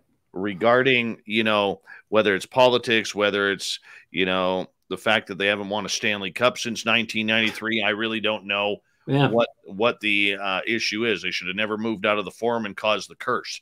The price of Poutine, she too high. Pretty much. Pretty much. Yeah. But you know, that is something that it is still a very black eye in Canadian history. I mean, not as much of a black eye as what we're finding out through all the massacres at the residential schools, where flags have been flying at half staff across this country for the past few months, and well-deservedly so. But I mean, let me ask you about that, because that is a sensitive subject. Have you looked into the massacres at the Catholic schools? They were actually Catholic, and United Church was involved in some of these schools as well. So the Catholics shouldn't get all the grief for it. But yeah, I have looked into it quite deeply. I've talked to some people who had relatives who were in residential schools. And the reason that I haven't covered it on my show is it's one of those stories where I feel like I need to, if I'm going to tell it, I'm a white guy. I am one of the colonials, you know, like I'm just a dude who, it is not really my story to tell. I want to have it told in the right way. So what I would do is, if I'm going to tell this on my show, I would bring people who have had these experiences onto the show to tell it themselves, because I think we need to amplify those voices and have people who have been through these things and have a real understanding of what it was like to be scooped up from your home when you were a little kid during the 60s and 70s and fired into a residential school or put into a white family to deprogram you, to, as they say, to take the Indian out of the child, which is horrible. You know, it is actual genocide. So I have some very strong opinions on it, as you can see. But yeah, I grew up knowing kids who had been scooped. There were kids who looked different than me in school, throughout elementary school. Right. I'll need you to hold that thought. Okay. We're going to go to break here at the bottom of the hour on Spaced Out Radio. Mike Browne from the Dark Poutine podcast. True crime is the subject tonight on Spaced Out Radio. We'll continue right after this.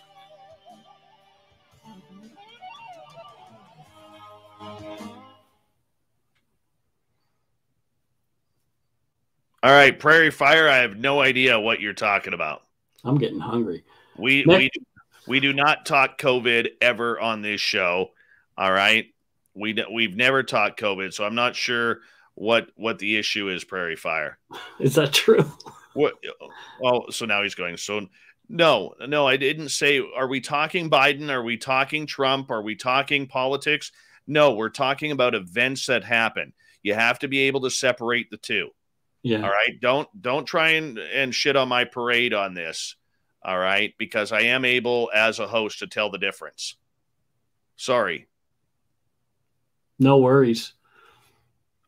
Yeah. People get and that's another reason why I don't tell those stories so readily is because they're very polarizing. A lot of people feel very strongly one way or the other about these topics. So, yeah.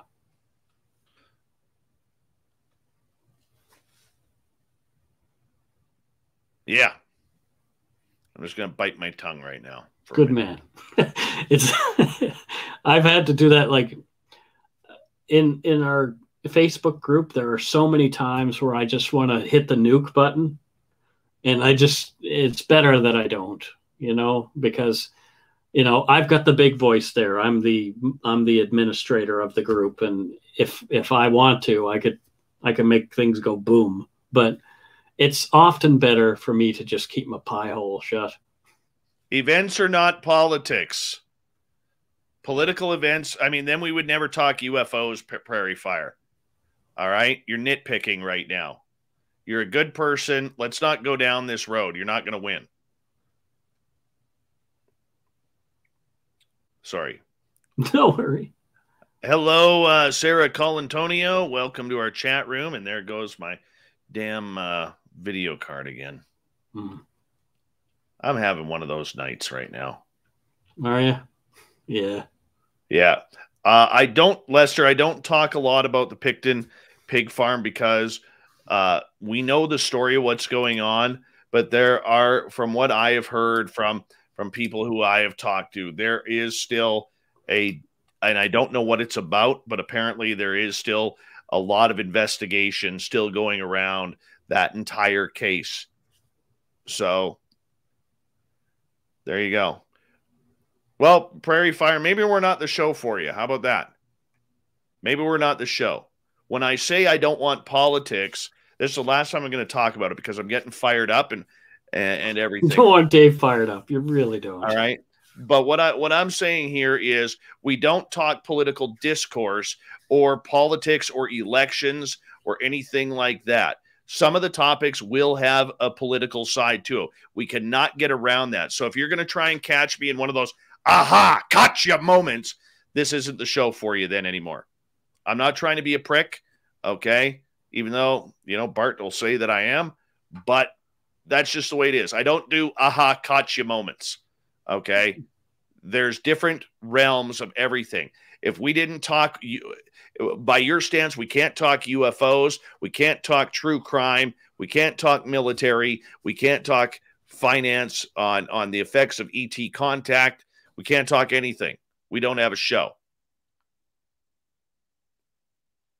So don't pull the aha, gotcha moment on me. That doesn't work with me. That sets me off like that. It's a trigger thing, man. Now my fucking blood pressure's up. Maybe have a smoke.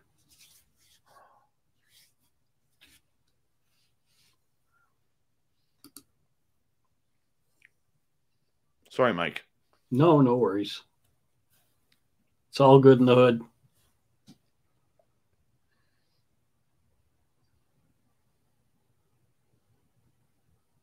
Mark Rademacher, how are you, buddy? Good to see you. We got about 1 minute here. Do you think the pig farm had cover up? Well, that's an interesting story. That is. Yeah, I have some opinions on that. I have some knowledge on that too. Well, I don't know how much knowledge, but it's what people told me.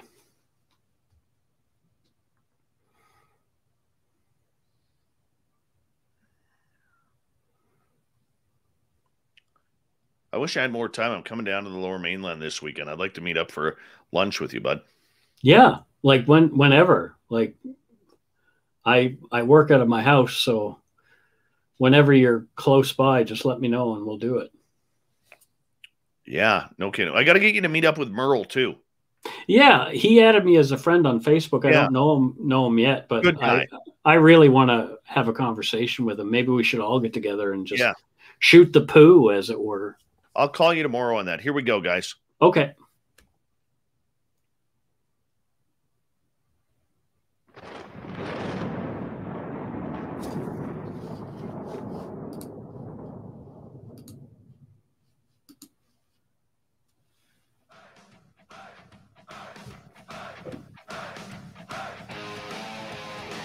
We passed the halfway point of Spaced Out Radio tonight. My name is Dave Scott. Thank you so much for getting to know us. We really do appreciate those aha moments in this show. Want to remind you that if you missed portions of this show and others, check out our free archives. Go to youtube.com/Spaced Out Radio. Do me the favor, hit that subscribe button. Our website is spacedoutradio.com. We have a plethora of features for you, including rocking out to Bumblefoot, reading up on Shirky Poo's Newswire.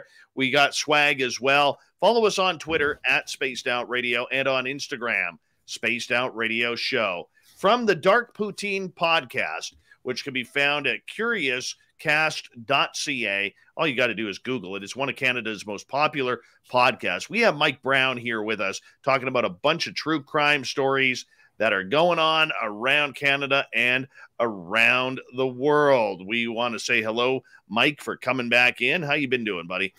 Pretty good. I'm amazed that I'm able to stay awake and coherent maybe at this time of day. I don't know. Like, you're West Coast, man. I'm usually chilling on my couch.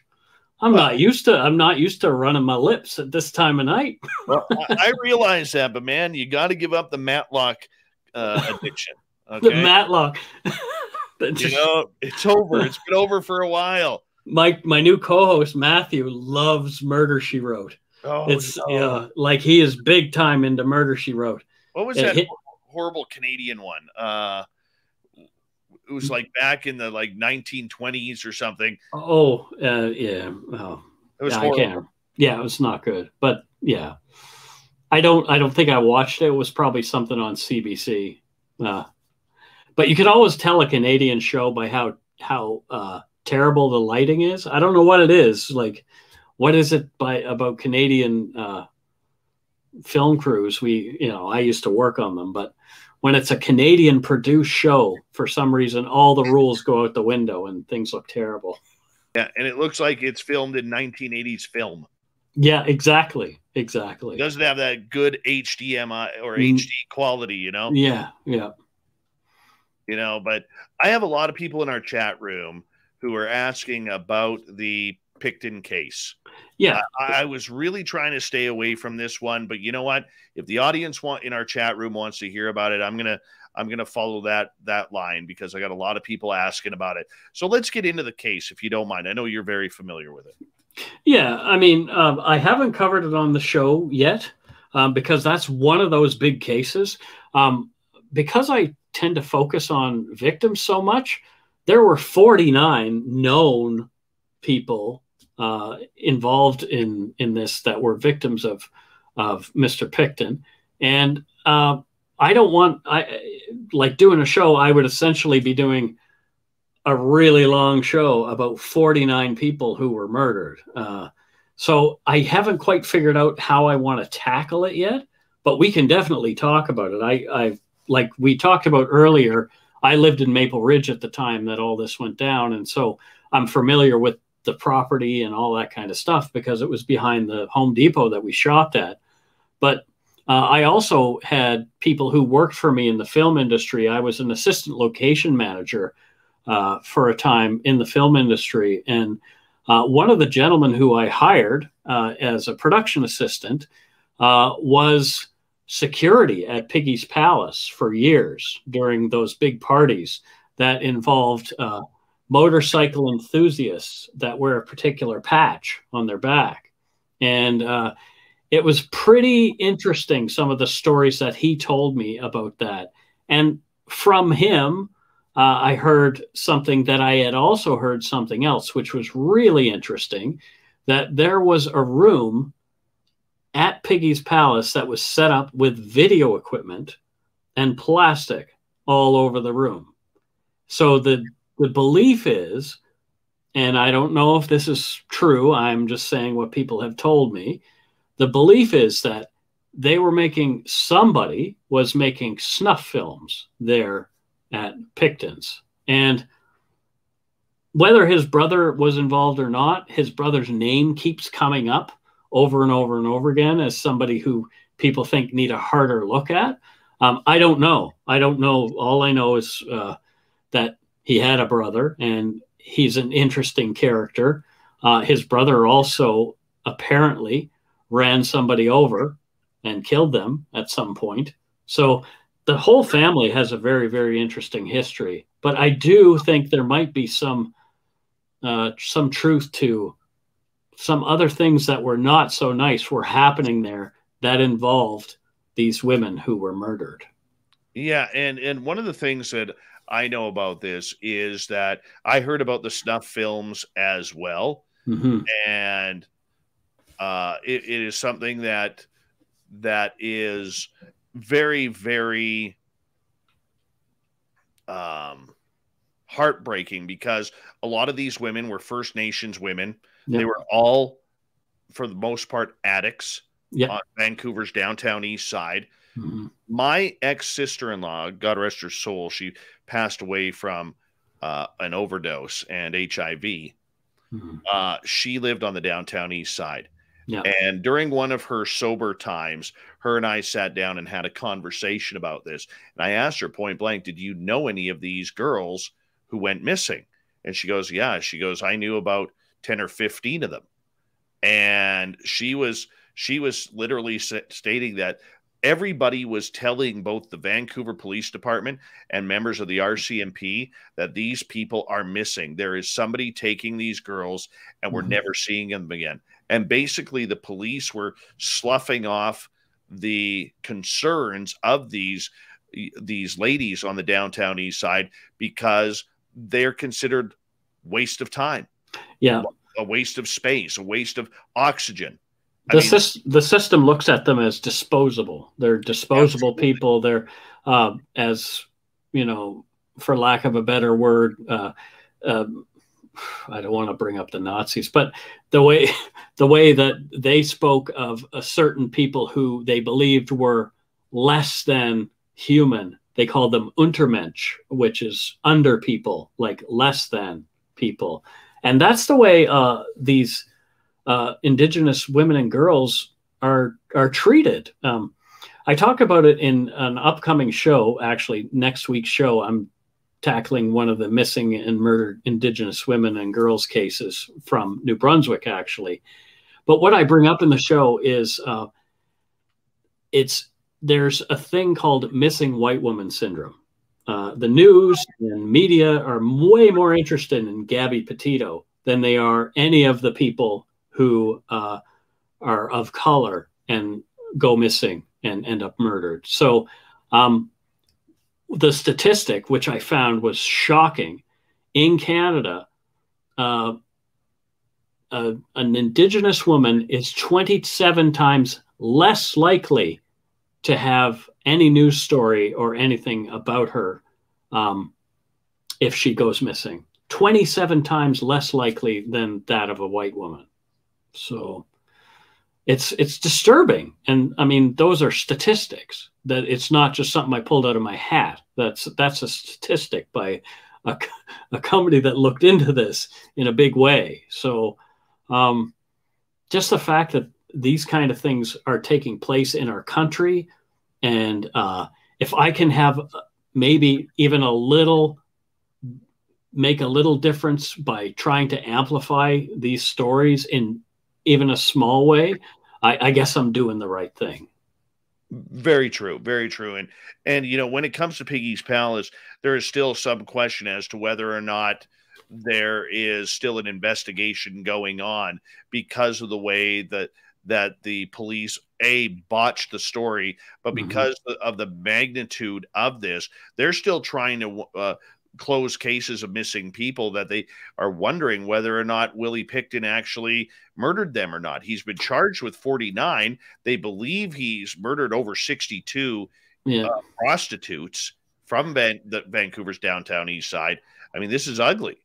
He was only ever convicted of 6 as well. So this is the thing, like all these other 43 people who he was charged with murdering, their families get no, I don't want to use the word closure, but they get no facts. They don't get any sort of information about what happened to their child or their daughter or their sister. You know, it's just like, okay, we charged them with the ones that were going to be the easiest to to get them for.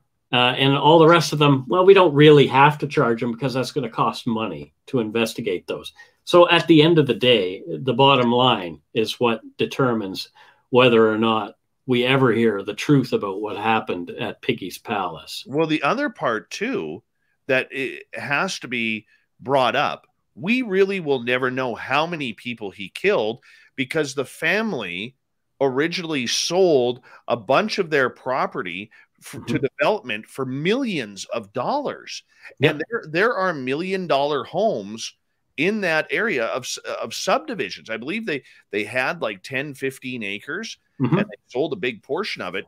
And nobody knows how many bodies, because not to sound grotesque here, but this is the truth of what was happening. Willie Pickton would put these victims after they were dead, we hope, through a wood chipper. He would feed his pigs on his farm some of the sludge that came out from the wood chipper, and then he would go spray the wood chipper all over his property and bury it with dirt. Yeah. And he also took some body parts. They are sure that he took body parts to West Coast Reduction, which is it's a factory essentially downtown that renders animal fat and animal parts to make different products. So you'll know that you're near West Coast Reduction down on Powell Street when the smell hits you. So this guy he comes off as dumb farmer guy, but if he is that way, did he have help? Was somebody giving him a hand, maybe chatting in his ear about like, this is what you need to do to get rid of things? It's really curious. If he's so stupid and has such a low IQ, how did he get away with what he did for so long? It can't just have been the fact that no one was paying attention to these women going missing. There had to be other things. Well, and that's exactly it. I mean, we don't know. That total could be 80, could be 100, because because that one area has been subdivided, we'll never know how many body parts are under that ground. Right. Right. I mean, that is a graveyard. I still can't believe that they built houses there. They should have condemned those houses. Well, if you look at, I mean, we've all seen the movie Poltergeist. I don't know if I want to live in a house that is buried or that is built on top of people who were murdered by Willie Pickton. I don't think I'd be too keen to live in one of those places. But, you know, it's amazing that Pickton and Gary Ridgway were both operating in the Pacific Northwest at exactly the same time. Right. And there's also some speculation that those two might have known each other somehow. Yes. So, you know, like, it's pretty fascinating that, you know, I don't know if that is true, but you hear some pretty wild theories out there around this stuff. And their victim profile is almost exactly the same. So who's to say that, you know, maybe they were having like a little serial killer coffee clutch. One of the more grotesque parts of this story is the fact that they raised those hogs for slaughter. Those hogs were fed human remains. Yes. And they were raised for slaughter and sold as meat, bacon, everything to local people. Yep. And were there any lawsuits that came out regarding people? Because they actually on the media, I remember them putting out a call for people who had bought meat there to go get tested for all sorts of diseases. Right. I mean, yeah, I don't know how that works. I'm not a doctor, obviously, nor am I a scientist. I only play one on TV. But I really don't know what legally anybody could do with that. Like, who are they going to sue? It looks like the police or at least the federal government appropriated everything that belonged to that in that area. So I don't know. There's no one left to sue, really. Yeah, but you could have went after the family. I guess so. I guess so. I don't know. I haven't looked into it that deeply. Comment from Sandra in our chat room that kind of caught me off guard here.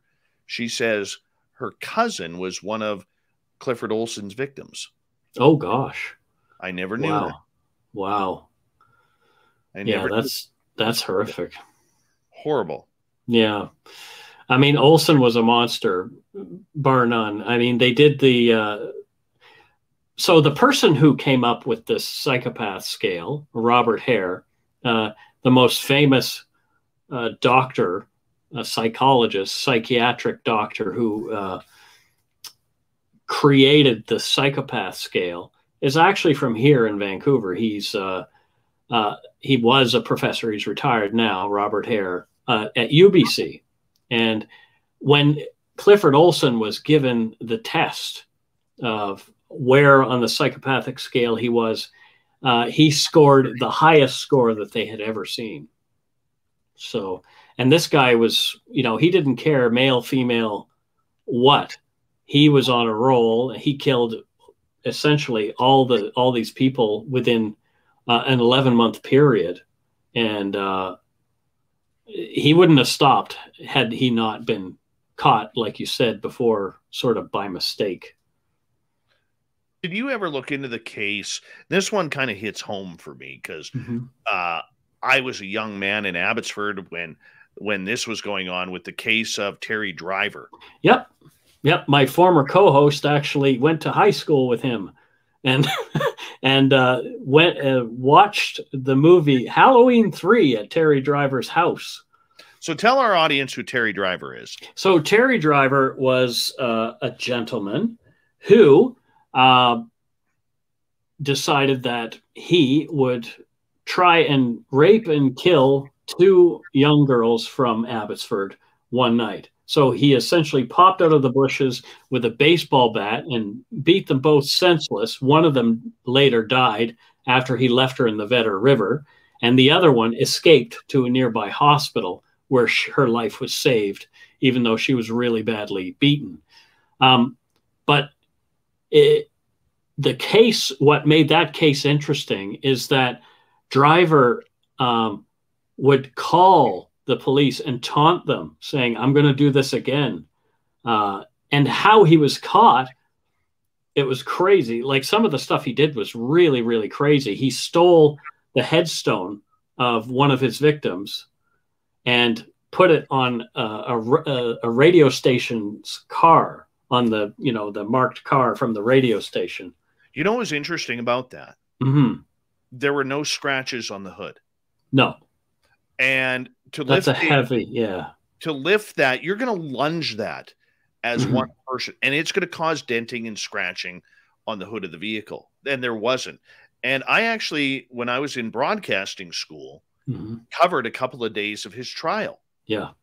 And it was very interesting because his 2 brothers shaved their heads and I believe their mustaches, their facial hair, in support of Terry. Yeah. And what was really weird, not to make accusations here, but one of the first sketches that came out from police actually looked like Terry's brother. Yeah. It's really fascinating. And some people think that he didn't act alone in that, and that obviously if he would have had to been superhuman to have gotten that gravestone up onto that car. It's really fascinating. But how he was caught was that the police released the tapes of him saying, "I'm going to do it again." And his mother overheard them and turned him in. So his own mom said, "Yeah, that's my son." His wife was my banker. Oh, good Lord. Wow. Yeah. Someone asked how the pig farm guy got caught. I mean, it was a long and convoluted thing, but essentially there were people who he had tried to do in, and it was through a geographic profiler named Kim Rossmo was instrumental in having Willie Pickton caught.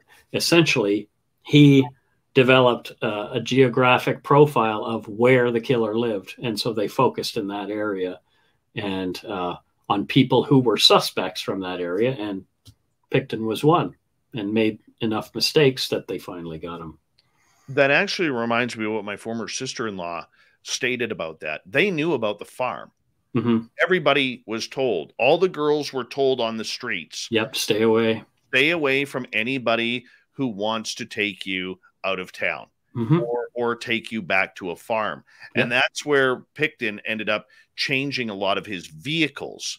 He was borrowing friends' vehicles in order to go pick up his victims, because his truck was recognized mm-hmm. by a lot of these girls. So, I mean, it was amazing. There's another person who's been doing some interesting things that is on the police radar up in Salmon Arm, in the Salmon Arm area. I can't remember the guy's name right now, right off the top of my head, but it looks like he has been doing similar things on his farm. And there was one person that they did find buried on a farm near Salmon Arm. And even though they can't prove that he did anything, there were human remains found there. So it's really interesting that here maybe this guy is trying to replicate what Pickton was up to. One of the biggest stories that everybody talks about is the Highway of Tears. Yep. Do you believe that there are several serial killers working that, or do you believe that there's one that's been doing it for years? I believe there are several. I think Billy Jack Fowler was actually a really good suspect in a few of them. Obviously, Cody Legibakov, who was caught and convicted for 3 of those, Canada's youngest serial killer at 19 years old. The only reason he was caught is because the cops were driving down the road and saw him speed out of a logging road, going like a bat out of hell, and they were wondering what the heck was he doing down the logging road. So when they went to look, they found a little girl's body. So that's the only way he was caught, was just because, you know, he did something dumb. And he'd probably still be active today in that area had he not been busted at that time. But there's enough proof or enough sort of clues that lead to Billy Jack Fowler. If you want to Google that guy, he was an interesting cat and a truck driver, long haul truck driver between Alaska and the United States. So he would drive right through Canada and along that Highway of Tears, and he was busted down there for murder. So, and he had, quote unquote, admitted to making some of the killings along the Highway of Tears, but it was never proven and he was never charged with any of them. Wow. Well, we have you for another 30 minutes here, Mike, on Spaced Out Radio, as we're about to close out hour number 2 and then come into hour number 3 here on the mighty SOR, talking true crime all night long from Mike Browne from the Dark Poutine podcast. He's got his first book about to come out November 2nd, Murder, Madness, and Mayhem, 25 Tales of True Crime and Dark History. This is going to be one for your shelves. Trust me on this one, and we'd love to see you get it. You have a couple of stories from your podcast we're going to get to right after this. And don't forget, at the bottom of the hour, it's Dave 101. I'm going to go rant on NASA now wanting to get into the UFO game. We'll be back on Spaced Out Radio right after this. It's about time that they're getting involved. Oh, yeah. I am so pissed off about it. Why? Because it makes the UFO world look like fools. Oh, no. It really does, in my opinion. How so? Well, when they start coming out, and the guy who's now running NASA is a real champion for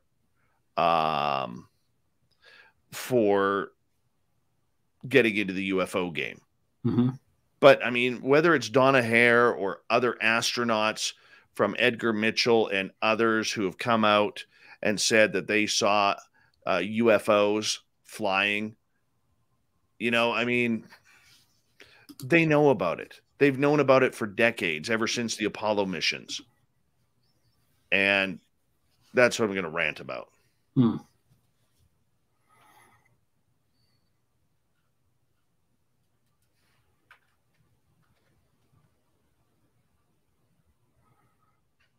Ranting is good. Yeah, just pisses me off. It does. I find it very insulting. And I shouldn't. I shouldn't take it personally, but I do.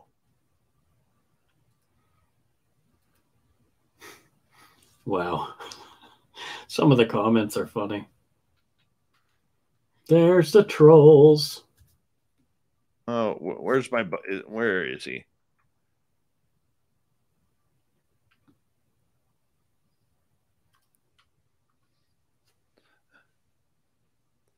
Oh, Barther, come on. You know what makes the world look like fools? Or the UFO world make look. Oh, yeah. I can't even read. I can't even read it right now.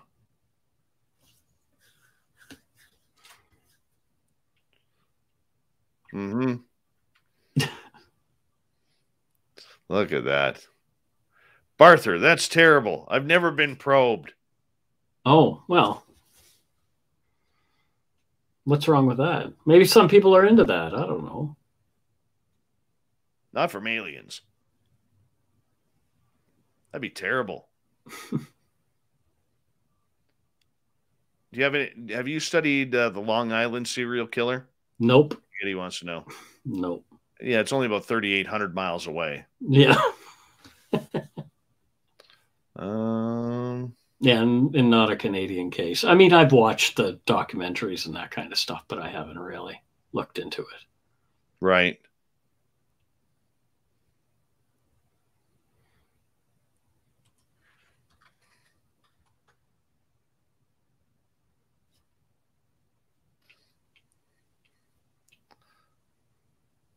Let's see here.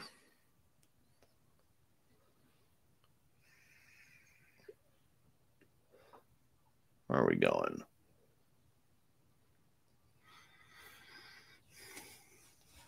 Well, thanks then, Lizzie Borden. You guys are my husband's favorite podcast. Oh, well, that's nice. Thank you. Appreciate that. You're worth 3 claps. Yeah, I even gave her 4, yeah. I'll give her an extra one. Have you ever looked at the Todd Seas case? No. No. We'll save that one for Butch and Lon Strickler. Yes. Spaghetti, you missed us talking about the pig farm. Hey, Kurt Seltzer with a splash of lime. How are you? A splash of lime. Yeah. So I'm here till 11:30, the bottom of the hour? 11:30, yeah. Groovy.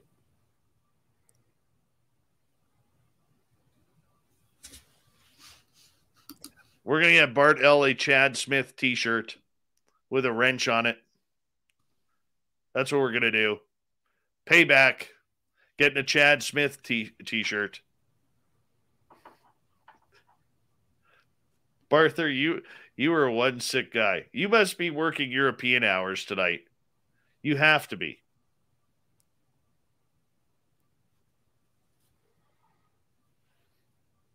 Have to be.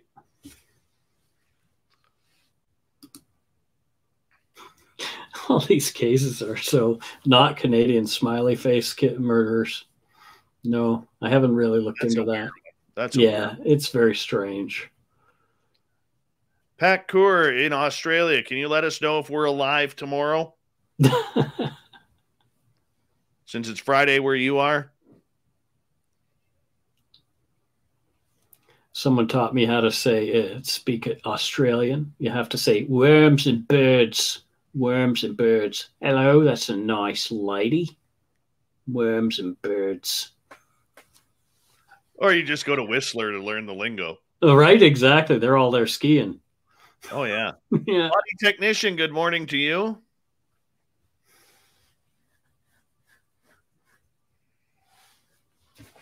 Ah, there is Super Ben from UFO Garage. Look right on. Look what I'm wearing.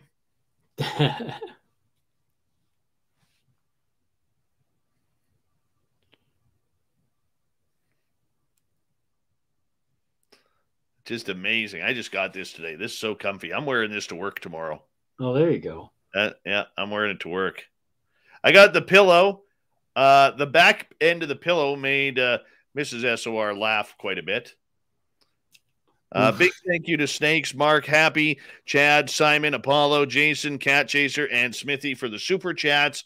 It's a great way to support what we do on this show. Here we go with the third and final hour. Don't forget to stick around for Dave 101 as well. Here we go.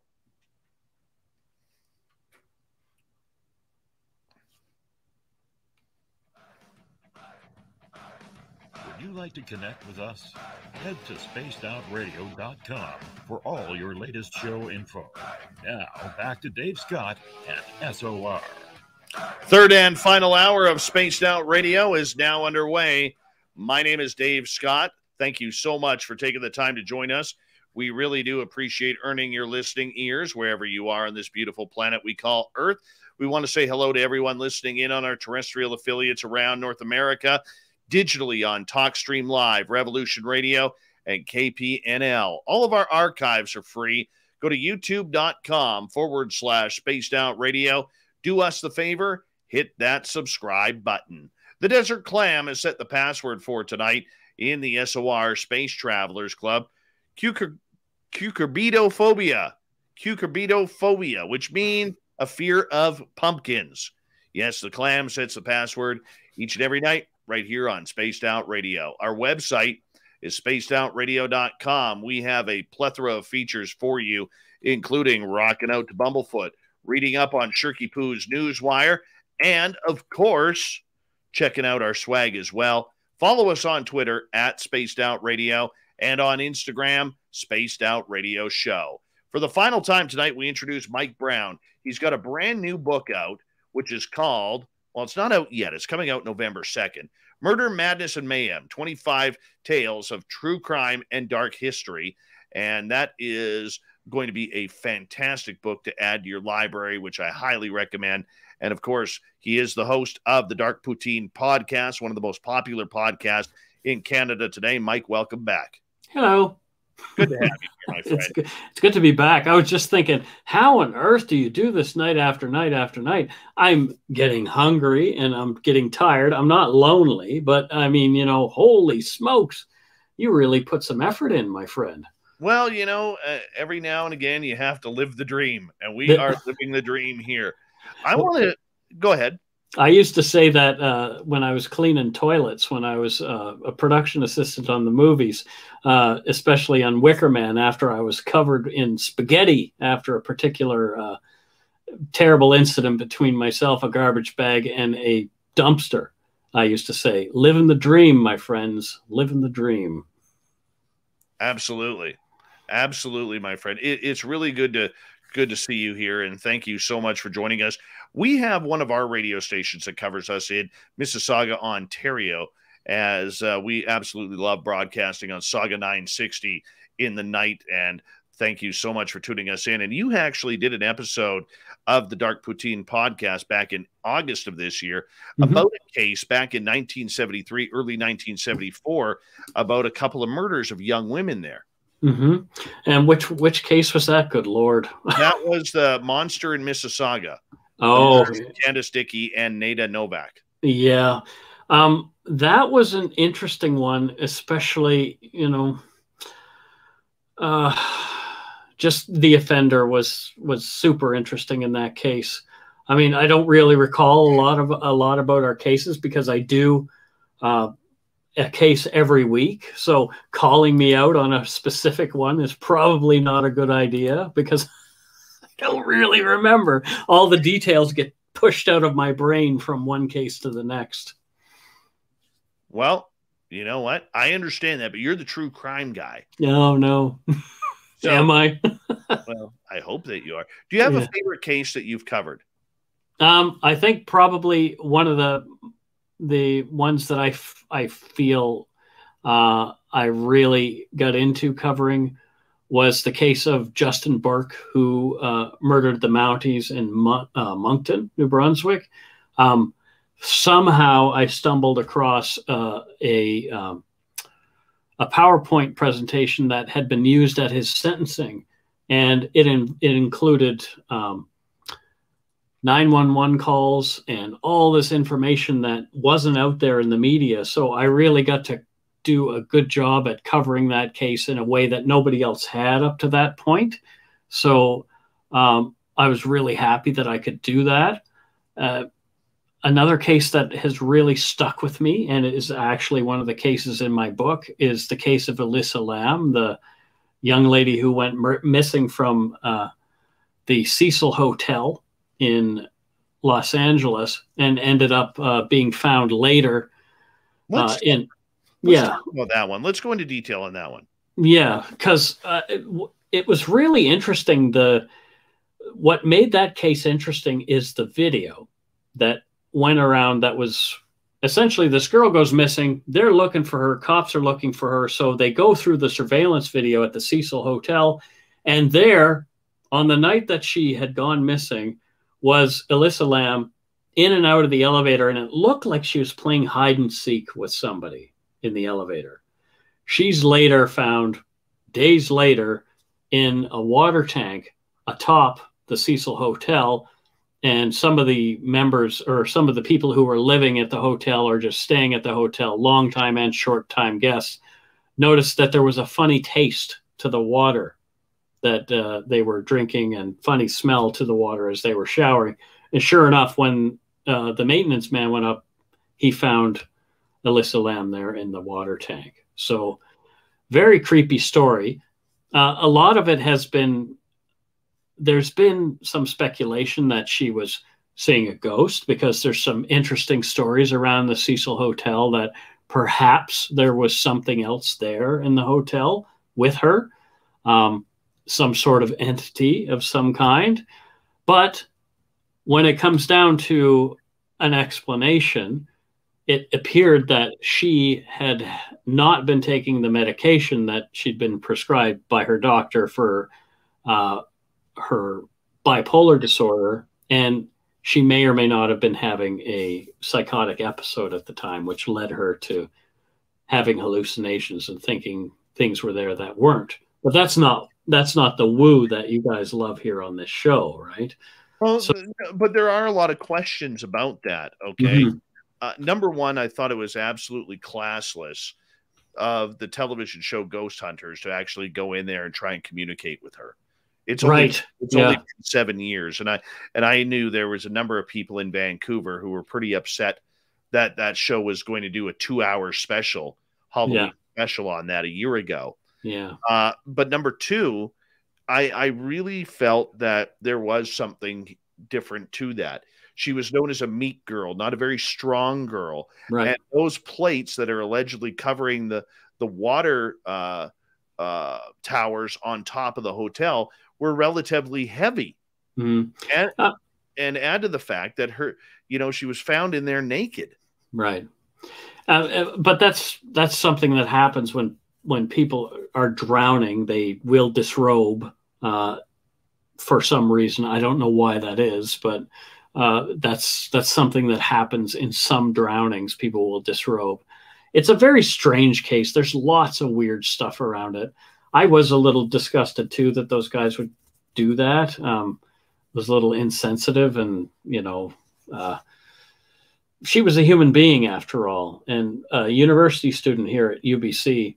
And I don't know if you're familiar with the band the Zolas from here in Vancouver. They're sort of an alternative band, but they did a song called Ancient Mars.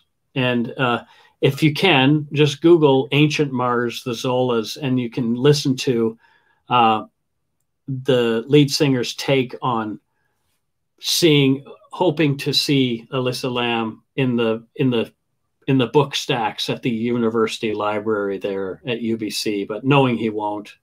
The video for the song actually is sort of roughly based around a young woman traveling and ends up in the water. So it's pretty fascinating. It's been one of those cases that have moved a lot of people. I used to drive by her parents' restaurant on the way home when I lived in Burnaby. So I remember when they had all kinds of flowers and that kind of stuff outside after she had been found. It was terrible. That poor family. Yeah, terrible. I mean, and the thing is, you can't do anything about it. No. The media takes over, or reality TV takes over, and it's all about numbers. Right.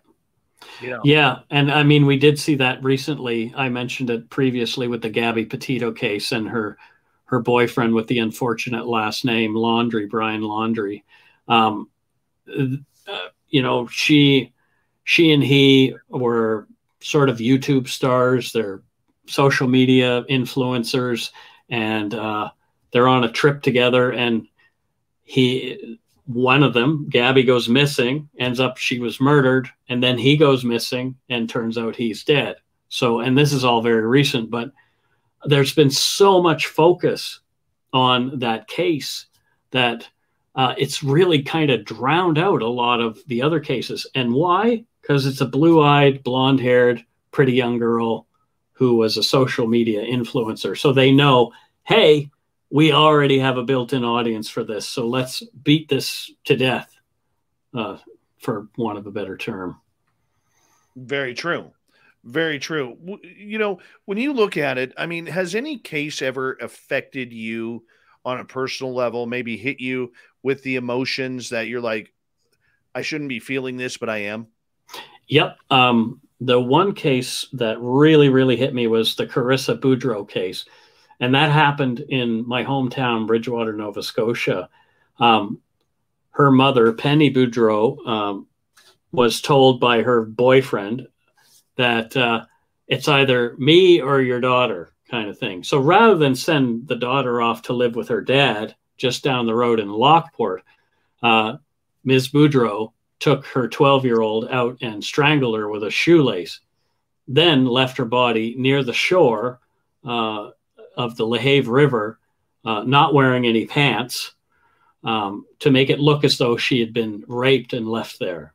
So eventually, through a Mr. Big sort of operation, the police got Penny Boudreau to confess that, yes, she had, in fact, murdered her daughter. And she even took them through the chain of events and even did sort of like a role play to replay what had happened.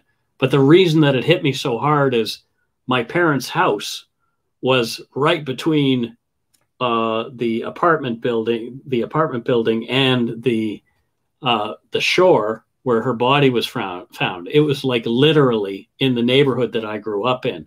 Everything that was mentioned on the news was something that I had personally, a place where I was very, very intimately aware.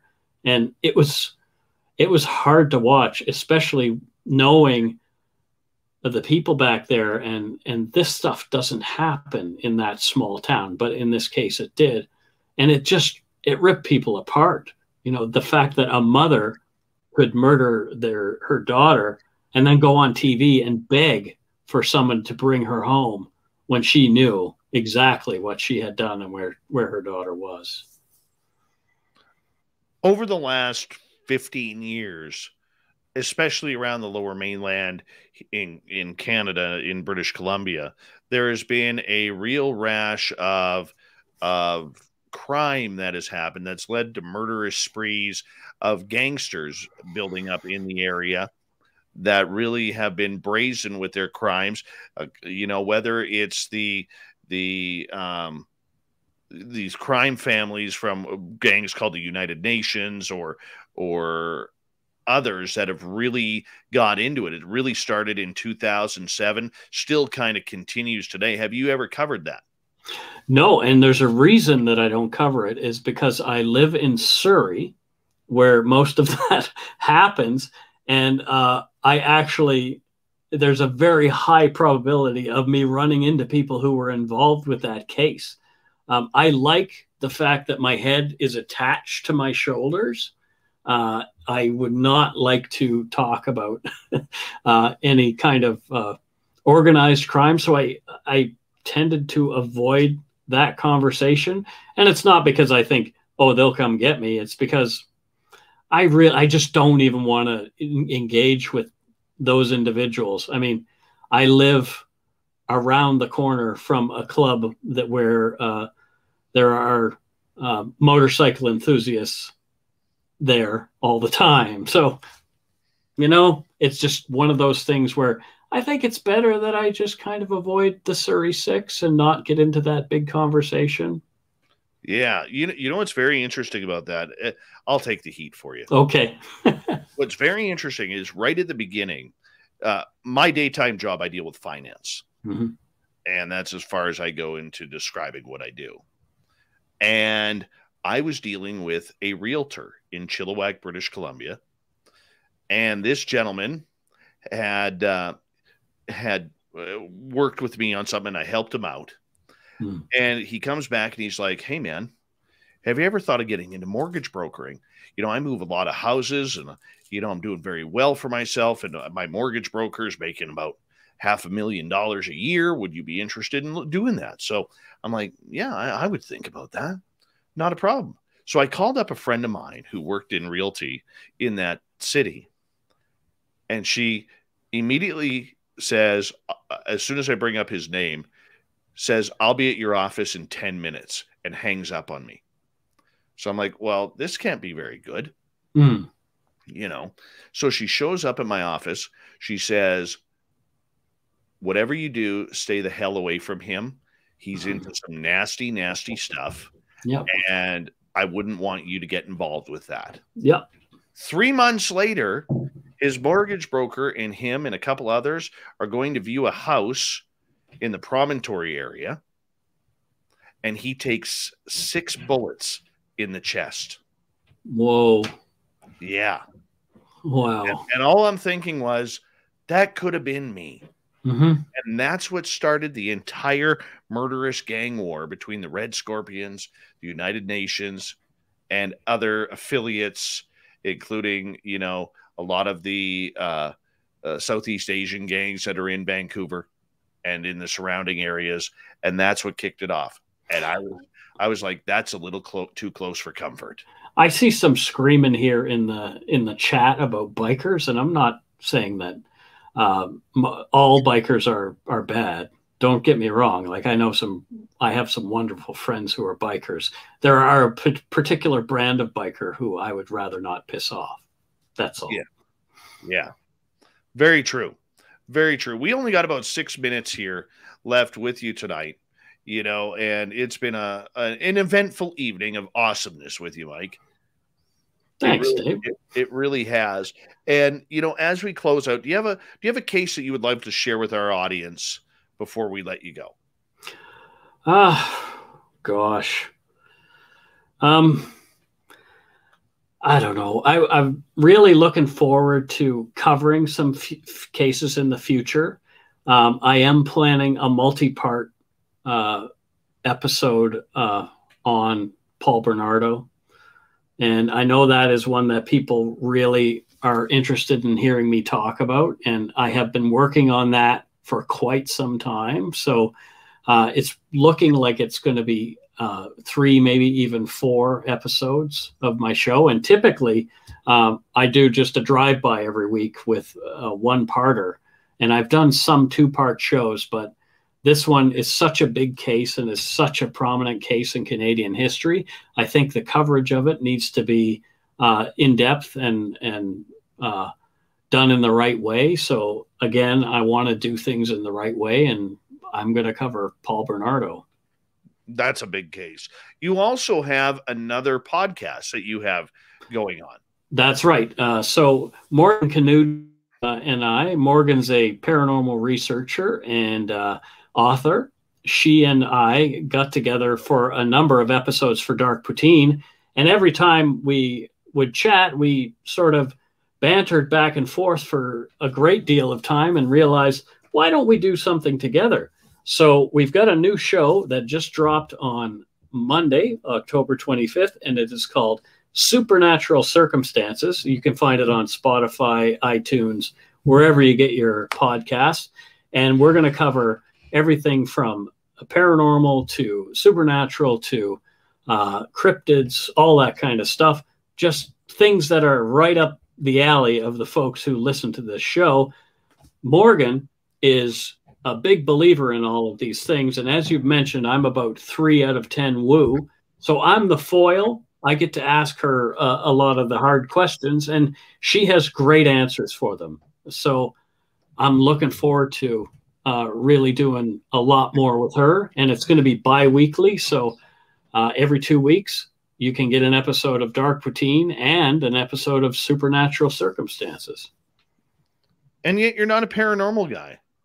I am. I don't say I'm not. I don't say I'm not, because if I said I'm not, I would be lying. I'm super fascinated. I am, as though, as the sign said, as the poster said in Mulder's office, I want to believe. So I really do. I really am open to it. So send me stuff. Show me things. I really want to, within reason. I don't want to see sort of things that are sideways, but things related to the paranormal and the supernatural. Feel free to email me at darkpoutinepodcast@gmail.com, and I would love to hear from you. That's wonderful. And, we also got to get you up here for some investigations. We'll go look for Sasquatch. We'll go look for some ghosts. Who knows? I just got a new GoPro Max, which is a really cool camera. It does like a 360-degree view, so we can capture all kinds of cool video and audio for folks. It's got 6 microphones. This thing is a real piece of work for $500. So, boy, you must be able to zoom in on that mustache pretty tight then. Well, the mustache, I call it the flavor saver. I've had soup recently, and there it was, minestrone. Yum yum.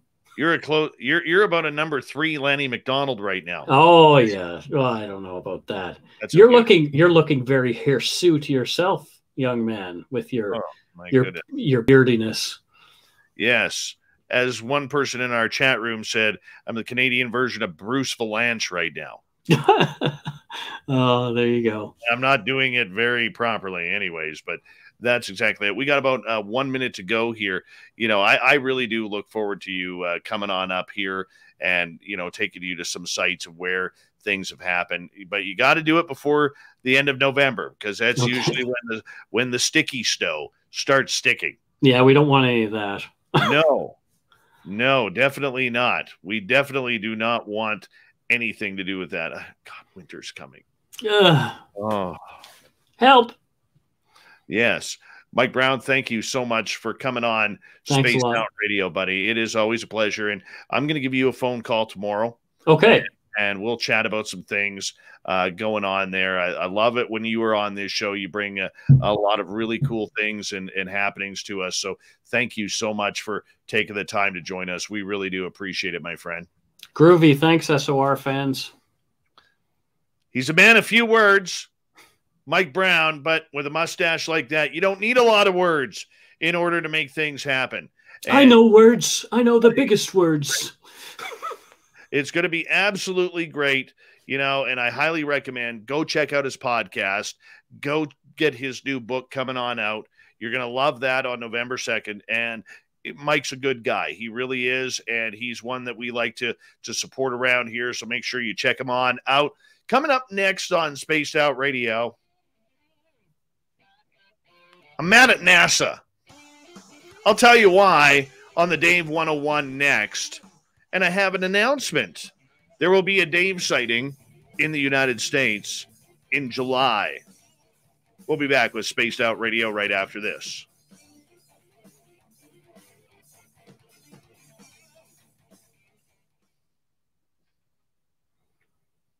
Great job, Mikey. Thank you. I got to tap out. I have to go wee-wee. Yeah, you go, buddy. Okay. Go. Have a good night, Dave. Have a good piss, buddy. See you, everybody. I'll talk to you soon. Okay. Bye. Mike Browne, everybody. Mike Browne. Who showed up here? I saw a couple people show up. Let's see here. There is the stunning and talented Purpose and Grace, who's returned. Let's see. Aaron, the original. Nice to have you here. Slobbo the Clown. It's got teeth like Bart L. CG, how you doing? Well, let's see. Who else is coming in late? Behoff. You've been here a while. John's not wearing his fedora. Believe it or not, I've actually seen John without his fedora. He's got impressive hair.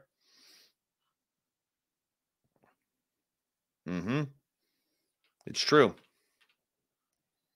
Justin S., nice to have you back. Skip to Malou. What's happening? About to find a wedding outfit. Oh, no. Oh, no. Oh, no. Oh, no, no, no, no, no.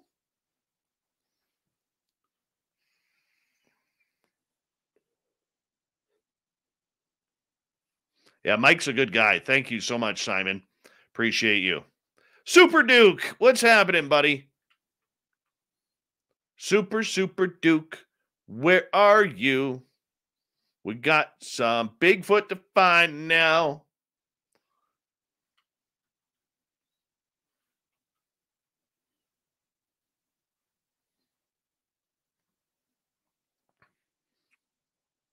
The lovely and talented Teresa. How are you? We're going to buy Bart L. a Chad Smith t-shirt. Send it to him.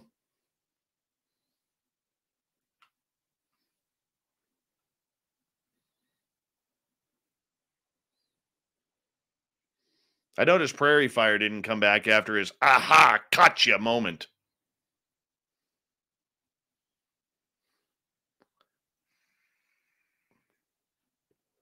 Thank you, lovely Carrie Ann. Terrible Times, how are you? It's a nice picture of your nostril there. Or is that a cat eye? Is that a nostril or a cat eye? I think it's a cat eye. Look at my TV here. Yeah, it's a cat eye.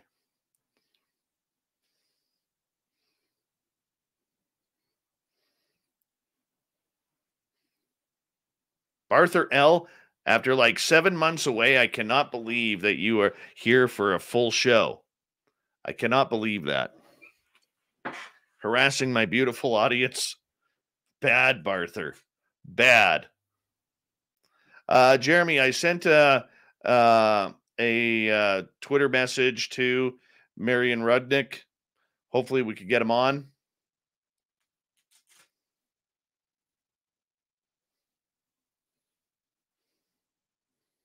Yeah, I love me some Thomas Fessler, man. He's a good dude. Very good dude.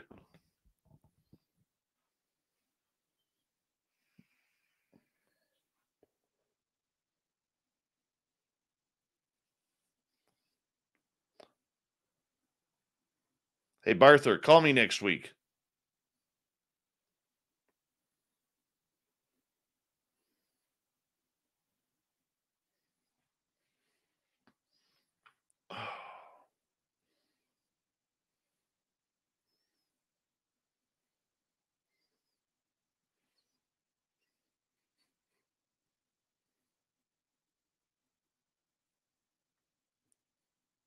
Chad Smith. We're gonna send Barther a t-shirt of you.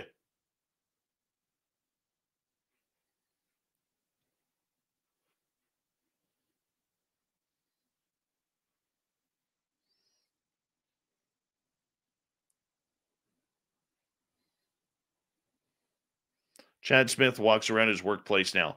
I'm Chad Smith. The whole effing show. He's like the Rob Van Dam of his work. Terrible Times. Nice to see you. All right, we got 20 seconds.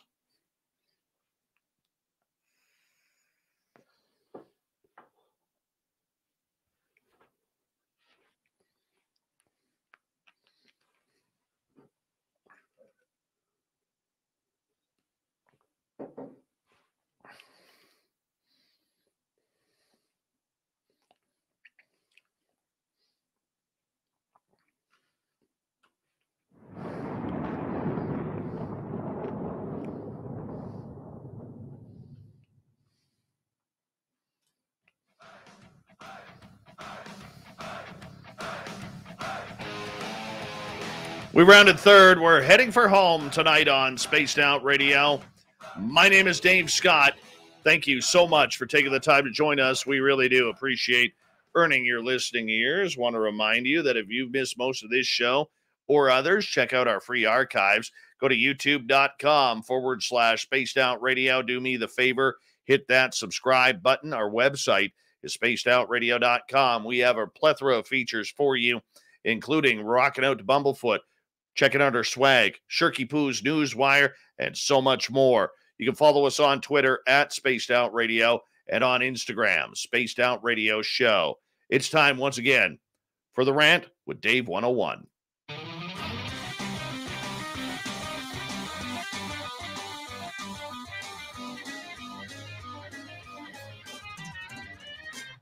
time for Dave 101.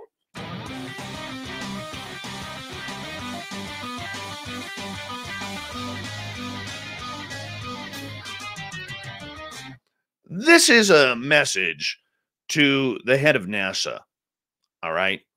This gentleman, Bill Nelson, he's recently been talking over the last month or so about NASA looking into UAP, unidentified aerial phenomena. Now, the mainstream media has been all over this story because NASA is now looking into it after everything we've heard over the last few years in the mainstream regarding this very sensitive topic.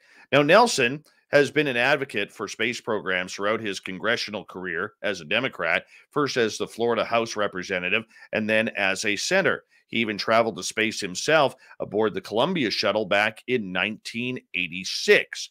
This is a man who is very familiar with astronauts, NASA, and the inside.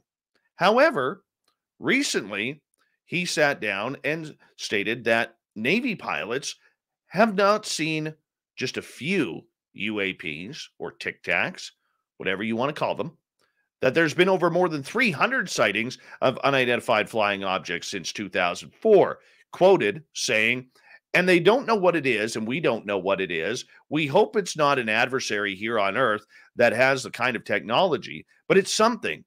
And so this is a mission that we're constantly looking, who's out there? Who are we? How did we get here? How did we become as we are? How did we develop? How did we civilize?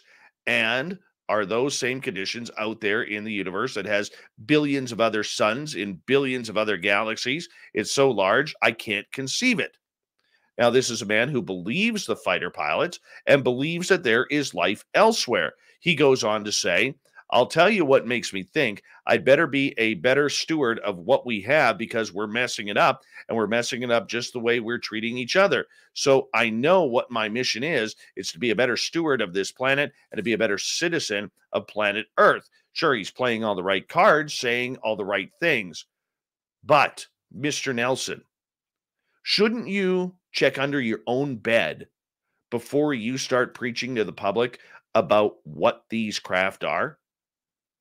For years, there has been rumors that astronauts, from Dr. Edgar Mitchell, the sixth man to walk on the moon, to many others who have claimed that they have seen UFOs. This goes back to the Gemini missions, where pilot Jim McDivitt spotted an object that was white and cylindrical shaped during his flight.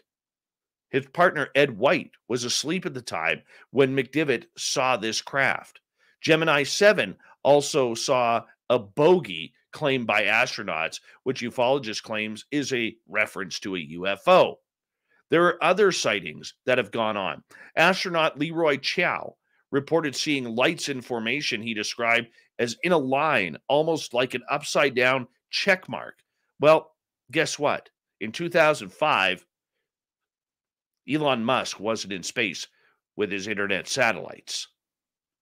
No, 2013, astronaut Christopher Cassidy saw a UFO float past the International Space Station near its Progress 52 cargo ship. All right? I mean, there are things going on. Astronauts are seeing it. Yet, Mr. Nelson is naively saying that NASA now has to look into it. Look, if we believe a lot of the rumors that have gone on over the years, whether it's alleged whistleblower Donna Hare, who way back a few years ago on this show and many others claimed that NASA was scrubbing photographs of UFOs that were caught by satellites and flight crews. That's a big claim. If that really was happening, shame on NASA. All right? Astronauts, other people claiming that NASA knows what's going on. There's been reports over the years that almost every launch that NASA has provided since the Apollo missions, it has been followed by one or more UFOs. You can look it up. It's not just one of those Google things that you can look up because if it's on Google, it's got to be true. No. These are real people who have a vested interest in these projects who've been studied this.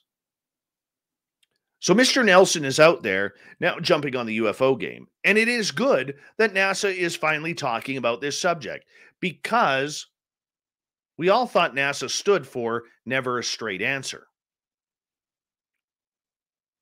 So here we are in this situation. The media is jumping all on board because prior to 2004, the media doesn't know anything about UFOs. Frankly, they haven't known anything about UFOs since the New York Times article of 2017.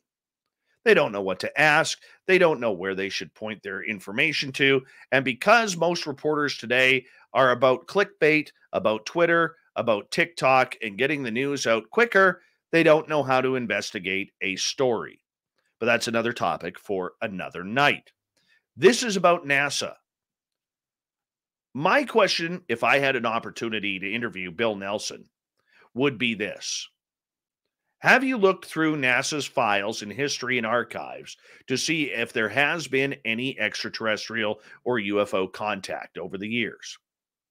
Has NASA scrubbed photos from previous missions? Can you confirm what astronauts like Dr. Edgar Mitchell have said about UFOs? Why does there always seem to be these craft that surround every launch? Which there have been videos caught of this. NASA, for years, should have known about this topic. They've been silent on it for many, many years. Too many, to be honest. And if they want to get into the UFO game, we need some answers. We need some hard questions to be asked.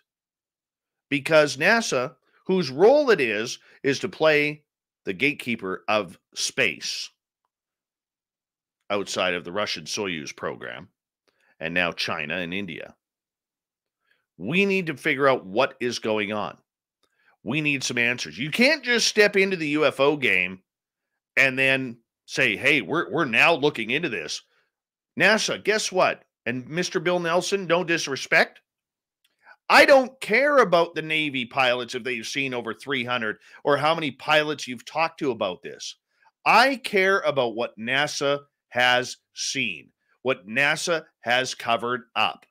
And everybody in the UFO community, whether you're on UFO Twitter or you're a researcher like Grant Cameron or Richard Dolan or many others, you need to be asking those questions to NASA. Have you checked your own files? Have you checked your own archives? Bill Nelson, if you want to learn about this subject, tell us if Donna Hare is telling the truth about scrubbing photos that had UFOs on them. What about the rumor of Neil Armstrong going on the private channel, the emergency channel, saying they are here, they are on the hill, and they are watching us? If it's bunk, tell us. If it's not, tell us why we haven't gone back to the moon. Was it about expense or was it something more? Your archive should know and should tell us. So for Bill Nelson to come out and play the card, maybe it's just a ruse. In talking to John Hudson from the Unbiased UFO Report, John clearly states that this is something that maybe, just maybe, this is Bill Nelson's baby steps to getting the real truth out, but he needs to start somewhere, which makes sense by what John says. It may be the baby steps to something bigger. Now, do I believe John? I think there's very high possibility. Do I have my own opinion on it? Sure I do. And that is, you don't get a position like Bill Nelson's without asking some questions and without getting in the know. He does know. He should know. And for anybody who has paid attention to NASA over the years, we all know something's going on. We've all sit there and played conspiracy theorist when the International Space Station feed just happens to cut out when something odd seems to be flying by. There are questions about the moon. What is going on the moon? Why haven't we been back? Why all of a sudden is it so hard to get there when back in the day we were using rockets that had less technology than the iPhone in your hand? That's what doesn't make sense. Were we told not to go back to the moon? We don't know. Maybe Bill Nelson knows, and maybe Bill Nelson should open up NASA's little Pandora's box and let us know what is in there. But he won't. He's going to play dumb, exactly like the United States government. It's going to look good for NASA that they are now investigating these UAPs because the Navy fighter pilots say they are seeing them. But will he tell us what NASA knows? Will he confirm what astronauts know? If I'm an astronaut who has seen a UFO, I'm upset right now because I haven't talked to Bill Nelson. And they know there's a cover-up. Their NDAs, which are probably lifetime, make sure that they are going to stay silent for the entire time. There's a lot of pension involved, especially when you're making the salary of an astronaut. We need to push this barrier. We can't just have these little foxholes pop up that we trip into every now and again and look down and see that there's a big deep hole there, but we keep on walking by because that's exactly what we are doing. The media is doing it. The UFO field is doing it, and it's not attractive. It really is not attractive to anything that we are trying to prove or disprove. So far since 2017, the entire U.S. government has played us for fools. Sure, you can trust Lou Elizondo and Chris Mellon. They are trying their best to get the information out while withholding information from us due to their non-disclosure agreements. We could say the exact same thing of Bill Nelson, the head of NASA. But Mr. Nelson, I know you won't listen to this. Probably you won't. It's a good chance you won't. But if by chance you do, what are you hiding? What's the real story? Why don't you give us what we really want, which is the questions about NASA's involvement and sightings of UFOs? That's where we need to be. But as long as there's a government calling the shots on the whole NASA project, because they are an entity of the U.S. government and military, we're not going to know. We're going to be left with a million questions and lucky if we get one answer. Because there is a narrative being played. NASA has just joined that narrative. They have left the United States Air Force in silence because the Air Force doesn't want to talk about this. The Navy does, but they only want to talk about a little bit because nothing ever happened previous in life prior to 2004. We know that. For people who are not believing in a narrative, the NASA narrative of, wow, we got to look into this, is the biggest farce in ufology right now. It really is. We could say great, on a positive note, on that Buddhist note, we could say great, Bill Nelson is talking about it. But what else is he hiding that we do not know? That is the scary part. That is what we need to figure out. Because right now, what he's saying, as impressive as it is, it's not good enough. And the entire government knows, since news channels have become more infotainment than they have news, they know that there are not going to be any hard questions whatsoever asked. And this is a time when someone like Bill Nelson speaks, that tough questions need to be asked. Answer the questions, Bill. Be the man. You can be a real leader in this subject.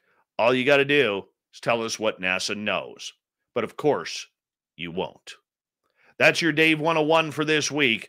Thank you so much for checking us on out, and leave a comment below. Let me know what you think. Let's get to the news.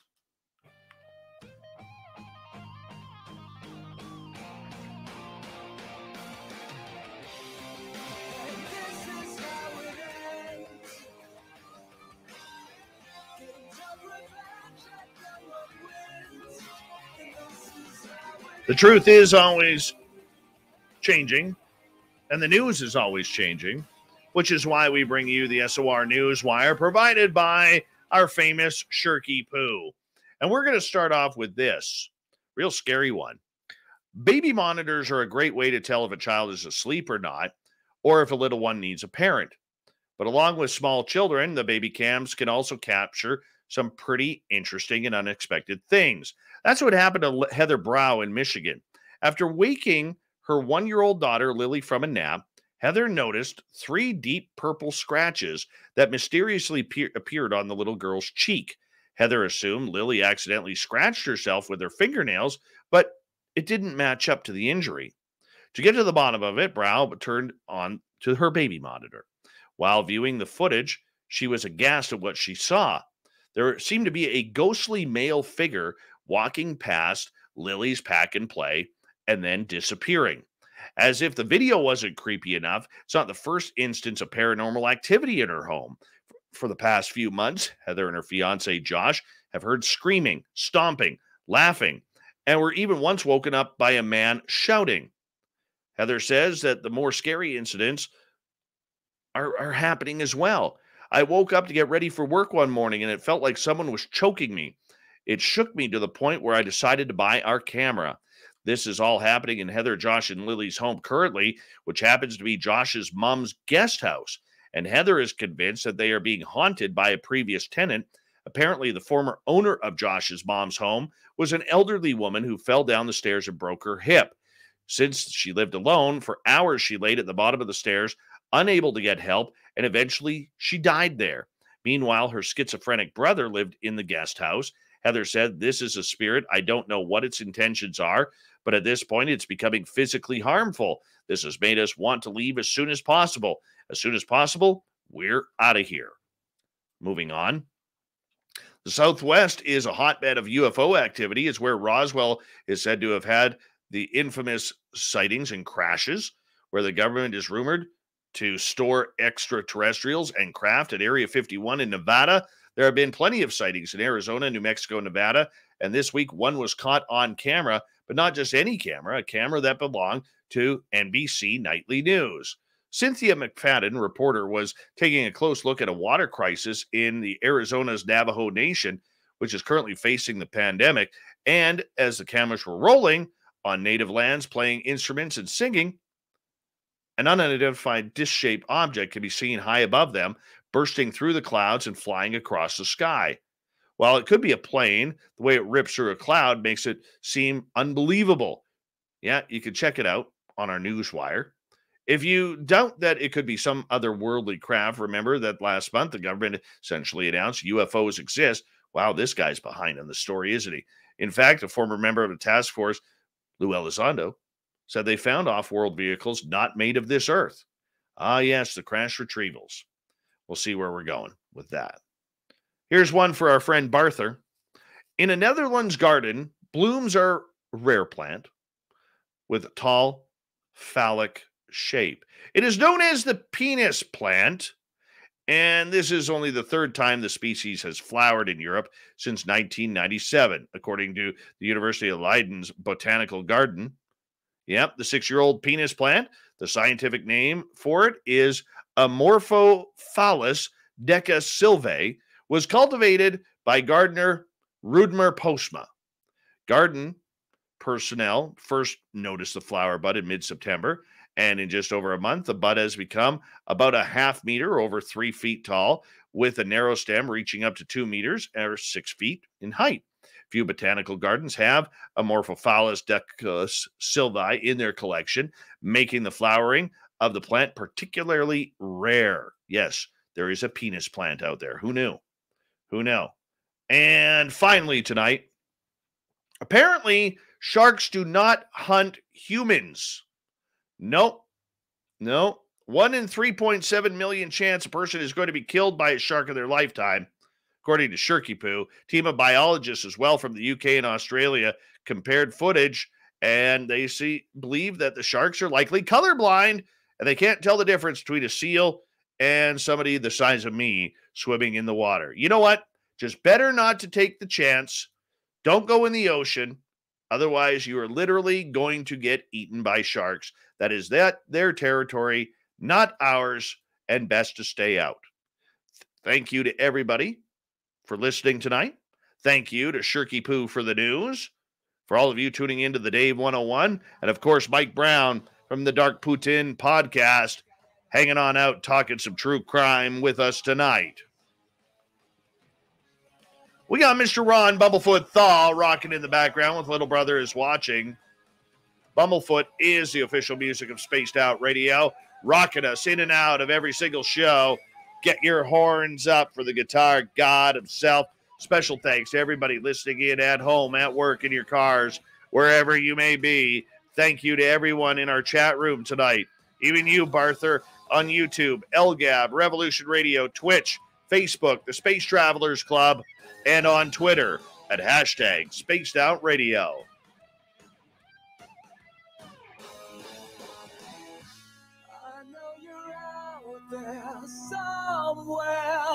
Remember, this show is copyright by Spaced Out Radio and SOR Media Ventures Limited.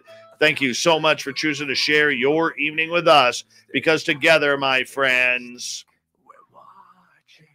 we own the night.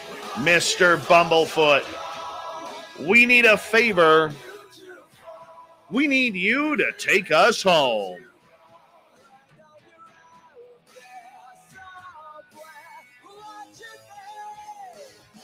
Yes, the Woo train has docked for the night, but soon, my friends, we shall ride again. Your seats are always available. Your tickets never expire. And if you want to bring a friend, we've got room for them too. Good night.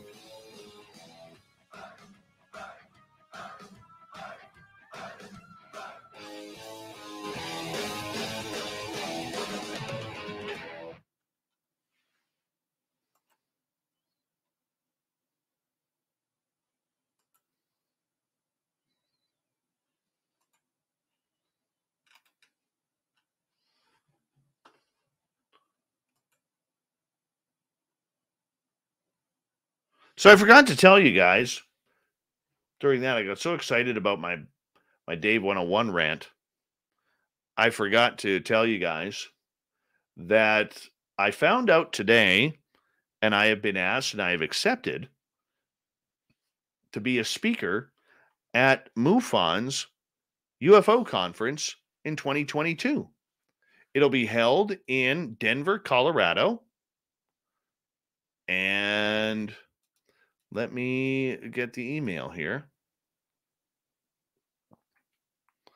No, that's not the one. Here it is. It's July 8th to 10th, the 2022 MUFON Symposium in Denver, Colorado at the downtown Sheraton. UFOs in the spotlight, how the media reacts to UFOs now and then. So that's what I will be speaking on, is media and UFOs. And I don't know who else is going to be there. I just know that I have accepted, And I'll be sending them the information here very, very quickly on getting everything going. And so in July, hopefully right after the Vegas party, we'll be able to hang on out in Denver. And I would love to see as many Spaced Out Radio listeners there wearing our swag and hanging on out with us. Yes. I'm very excited, very happy about this. I'm ecstatic, to be honest. I don't get to use the word ecstatic enough. So I'm pretty happy about it. And I'd love to meet up with some of you guys in Denver, Colorado. All I know is it's somewhere in the western side of the central U.S. Somewhere right there. It's right there. U.S. here. Apparently they got good air. I've never been there. I'm looking forward to it.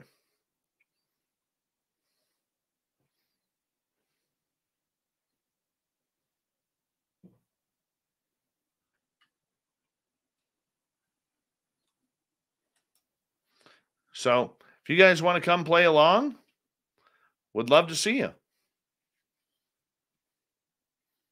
Yeah, I would. That'd be fun.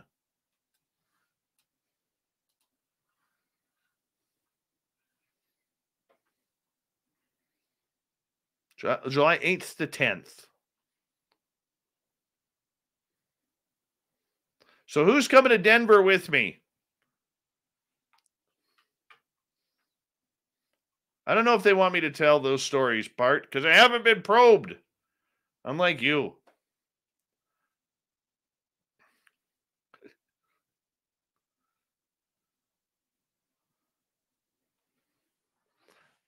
I'm not eating breakfast for dinner in Denver.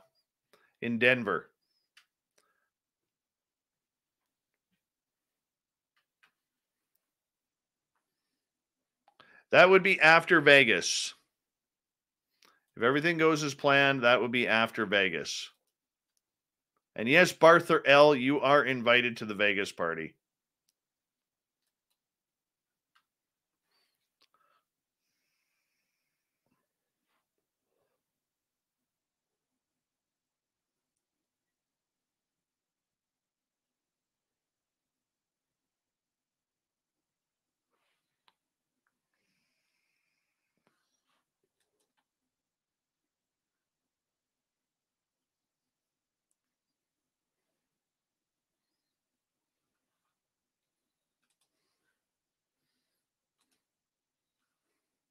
Joe, you're going to have to find your way.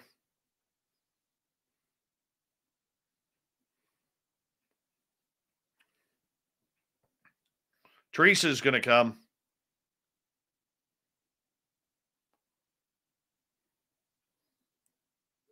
Teresa always comes to see me speak. It's pretty awesome.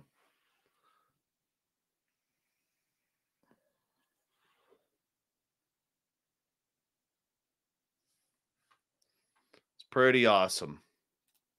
Love her for it.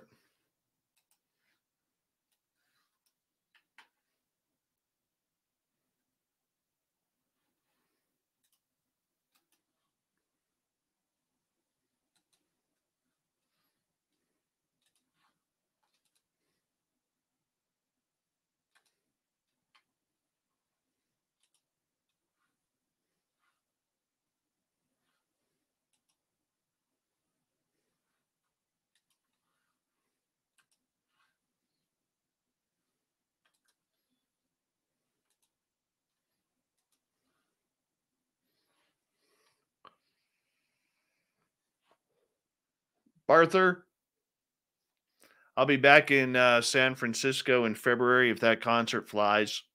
Conference, pardon me. Border opens November 9th. So, officially allowed to travel.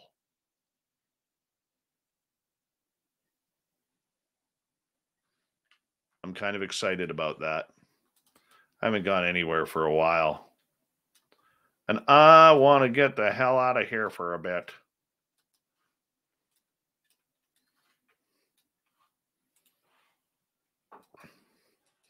Because the snow is coming.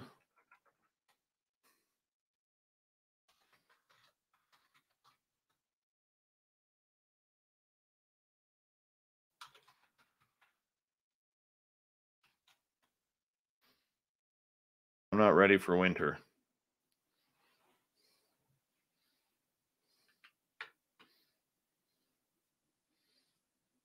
Sonny, you get the lip blade modeling that mustache. He'll be just fine. That's the truth. Hello, gorgeous Jennifer Hawkins. How are you?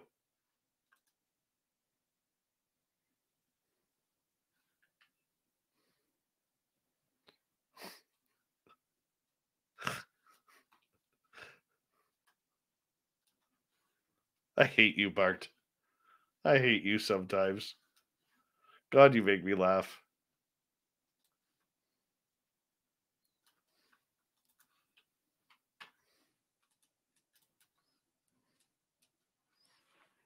All right. Any questions?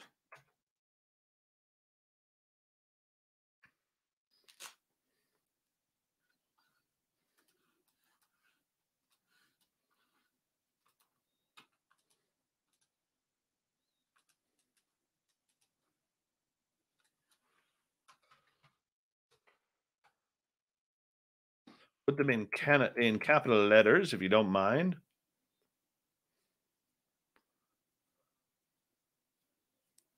Oh, if Chad Smith went to a UFO conference, he'd be doing nothing but signing autographs the entire time. People would be running up to them with their snap-on wrenches, asking for autographs. Snap-on should really sponsor Chad Smith.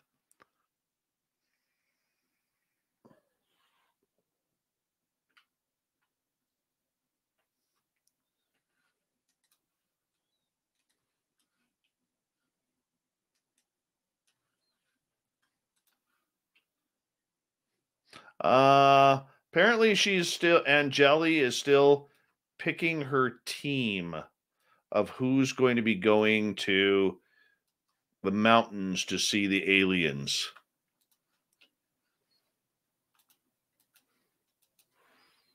That's all I know.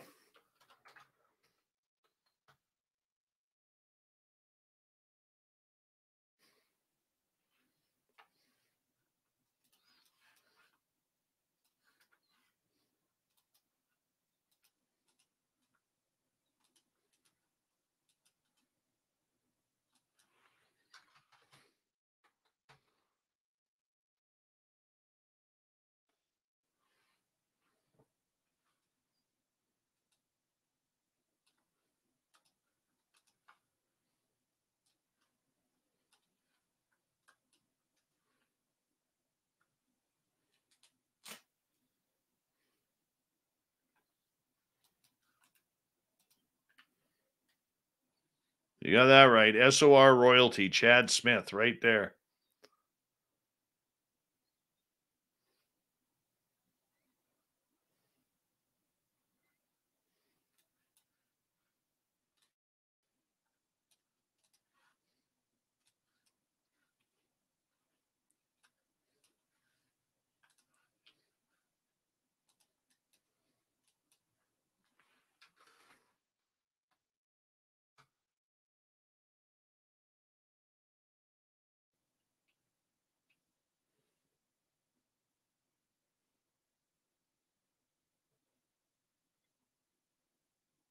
No, Barther, I haven't heard that.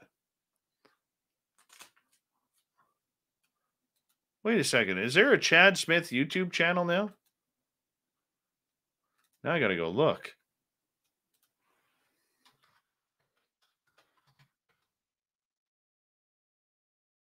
God, everything is Chad Smith from the Red Hot Chili Peppers.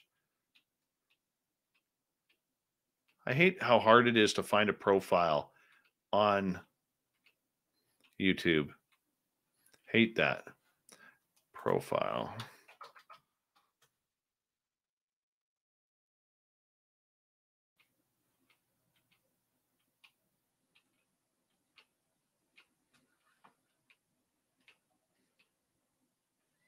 Well, there's Chad Smith, the fisherman, holding a couple bass. Now I got to go through all of our subscribers here and find Chad Smith. Chad, just grab the link and put it in the chat room. It'd be faster. Oh, there it is. Hold on, let me go there. I got to go into the other one here. Hold on.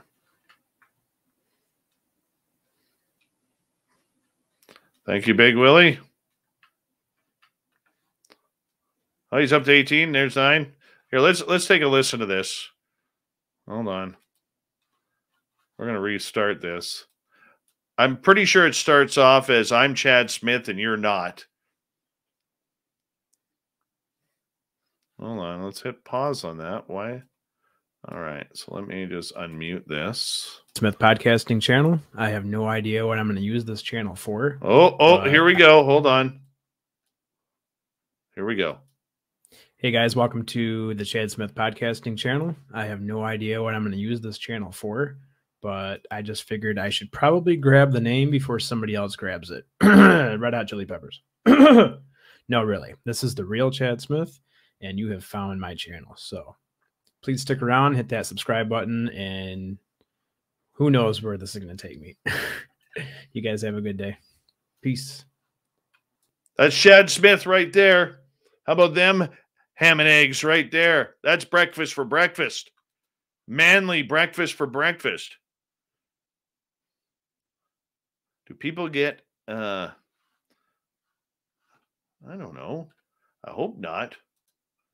People get abducted during MUFON conference? I have no idea.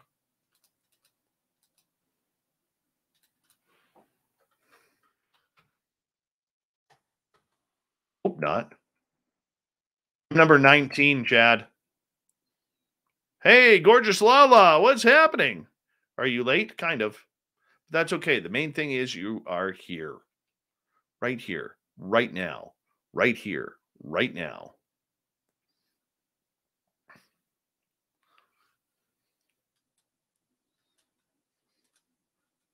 Right here. Right now. Right here. Right now.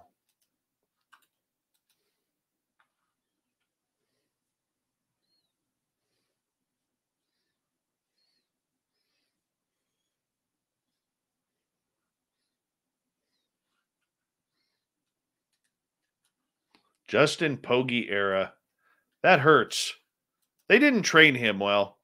Came off that wonderful World Juniors in Vancouver. The kid couldn't. Kid was stopping everything. Blanking Russia in the final 5-0. I was at that game.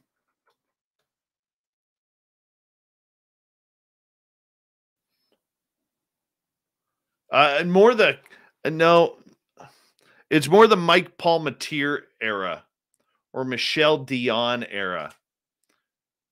Almost Ken Reggett era. Definitely not the Yuri Sirha era.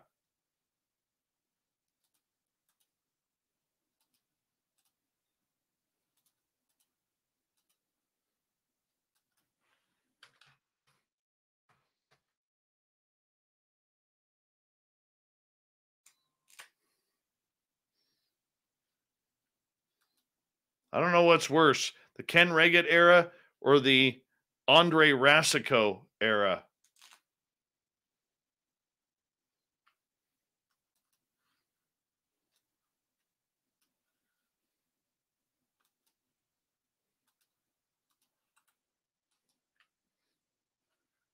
Come on, Barther.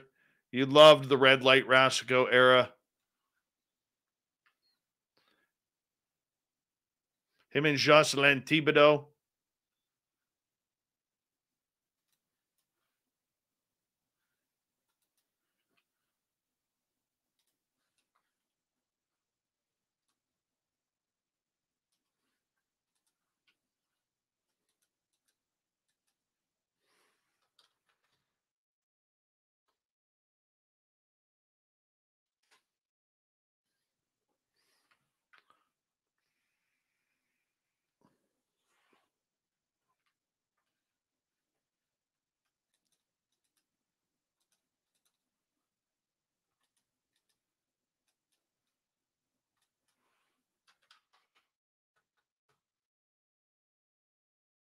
They're all goaltenders.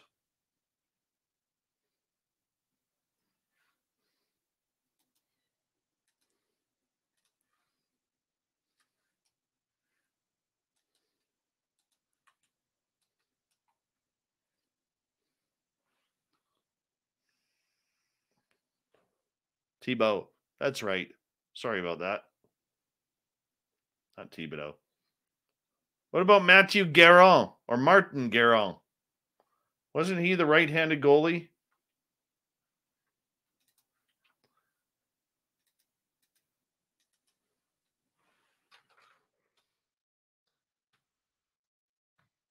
Never happened to Quebec being a goaltender factory. Man, they've gone downhill.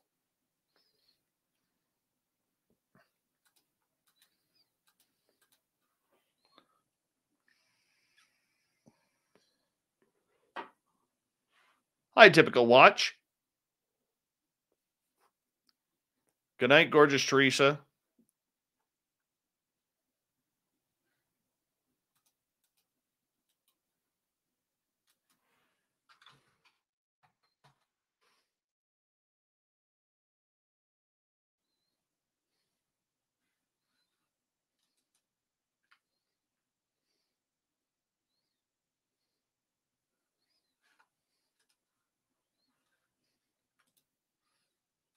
There we go.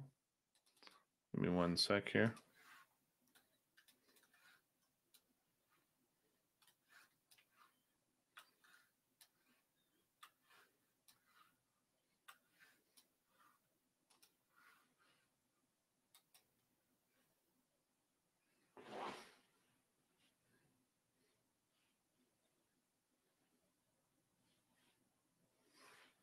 No, but Bart, what I'm saying is, you go back 20 years, Quebec was a goaltending factory. It was awesome.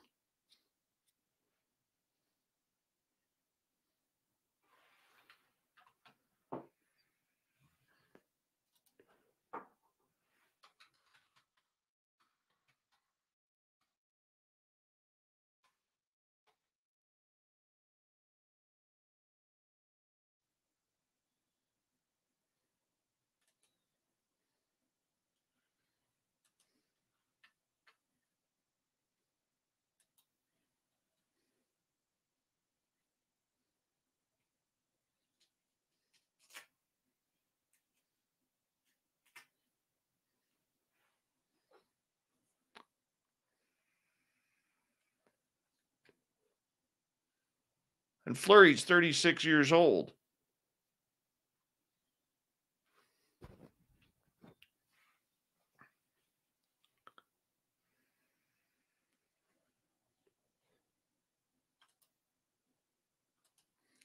Lala, we are planning a Vegas get-together for April.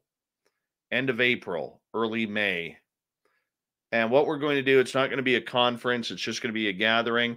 I may be speaking in February in San Francisco. I don't know yet if that conference, if UFO Con is going to go on. I'm hoping it does. And then I'll be in Denver July 8th through 10th for the MUFON conference. I don't know anything after that.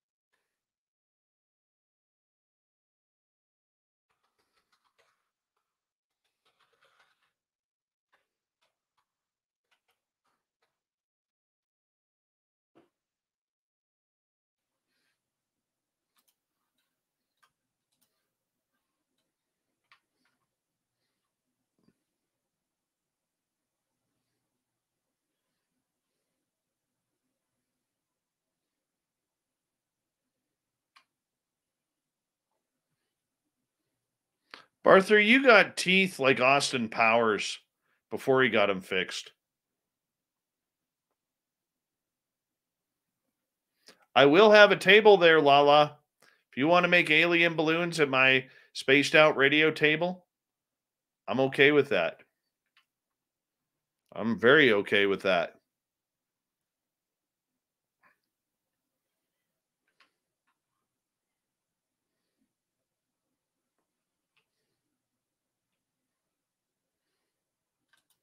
Wow. Purpose and Grace. Balloon probes. Boom. Right there. Lala, hit me up on Facebook Messenger. I don't know if you're on Facebook, but you can hit me up there. We can talk about it.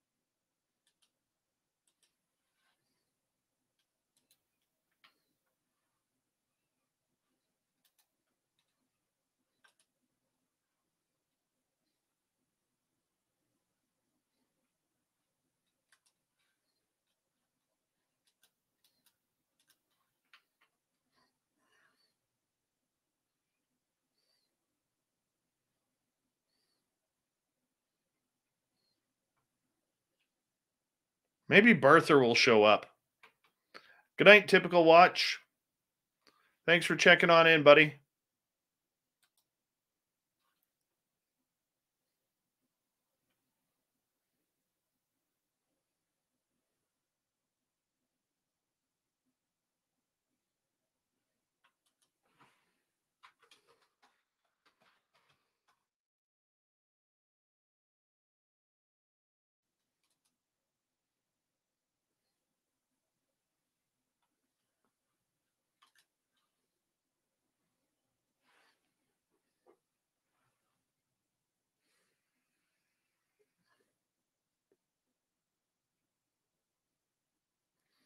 Good night, Shar.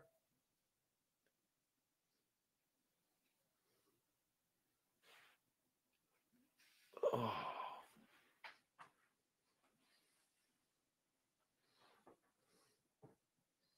I am loving this UFO Garage hoodie. Loving it.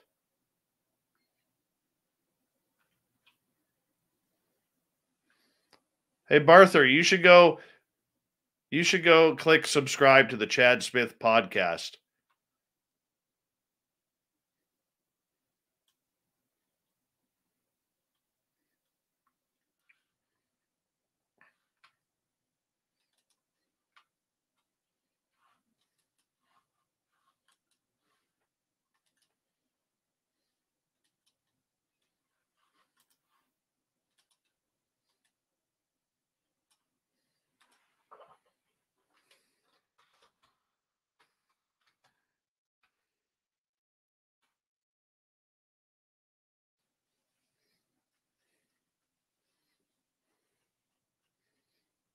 I'm hoping, Davey. I'm hoping.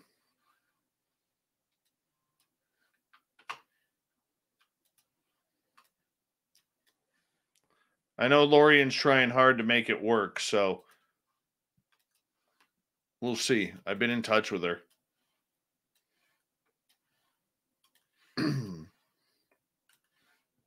It all depends on the COVID protocol down in there. That's one of the bigger issues.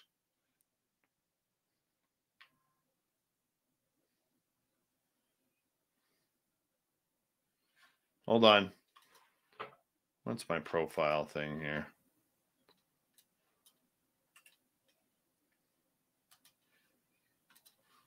Here.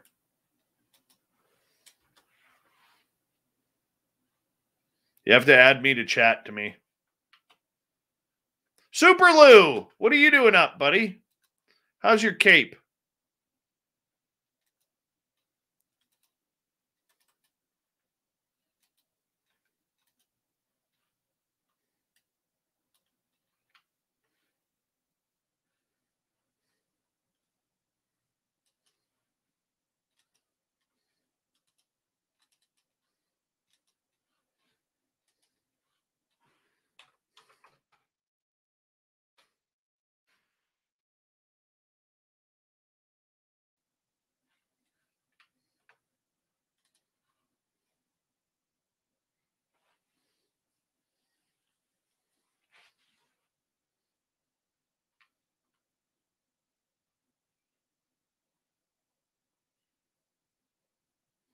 Oh, the annual parents visit.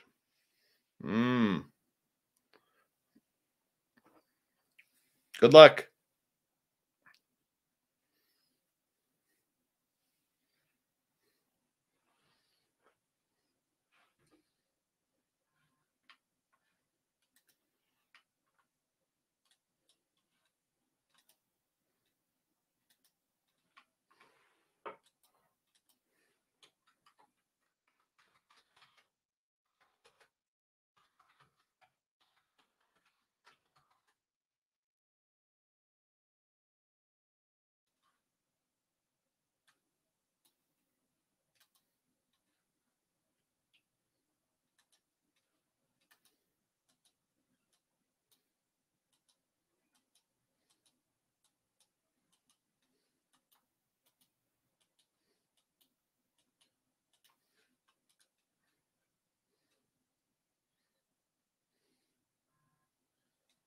My favorite flavor would be pineapple. I'm on grape ice right now. Doesn't taste as good.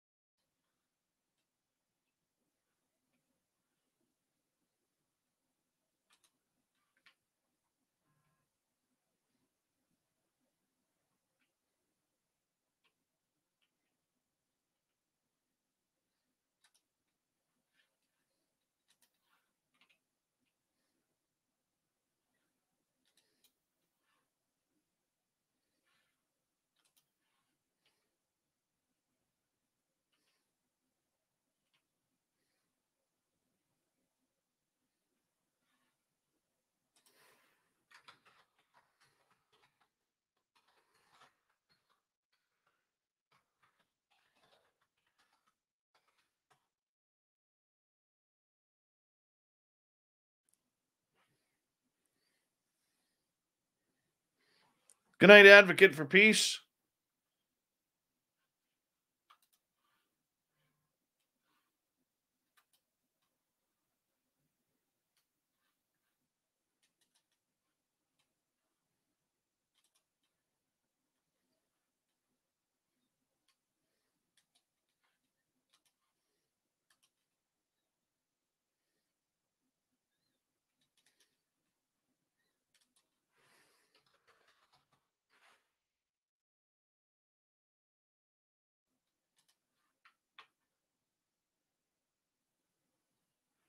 I think I added you, Lala. Confirm for me that I added you, if you don't mind.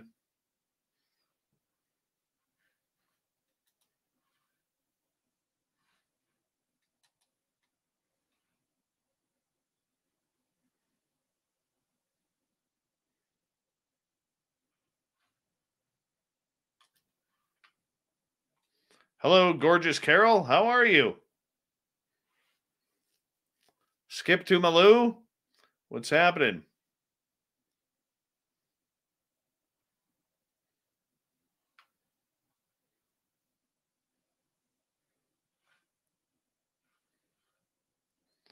Careful, Chad Smith. I'll get him to subscribe to you.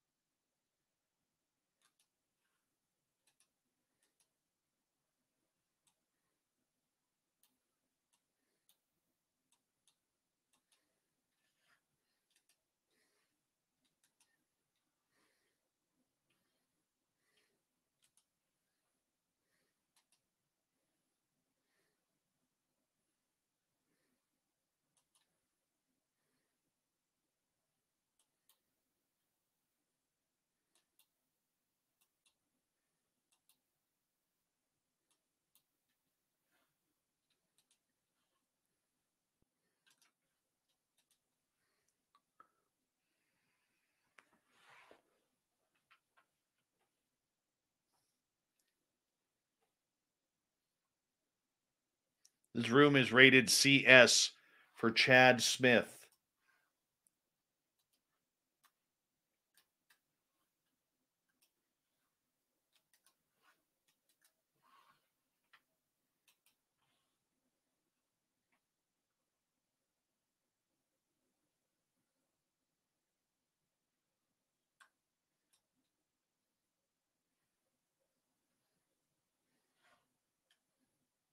Good night, Jenny.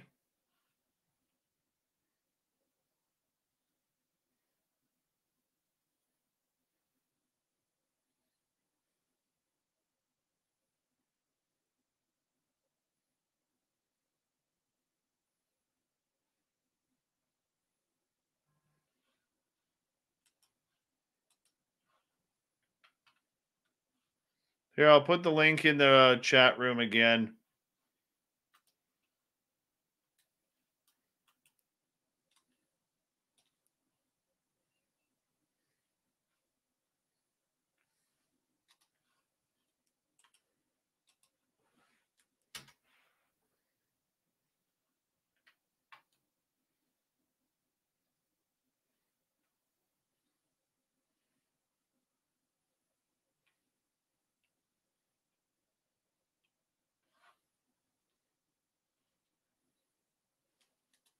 Roundtable tomorrow night on the show.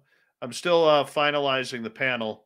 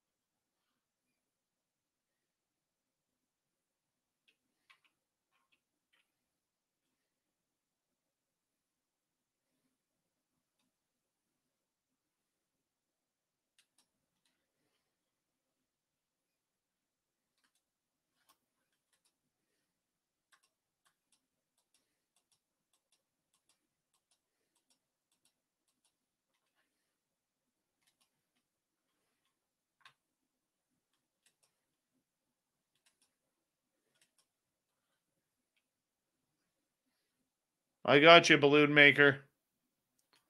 I got you now.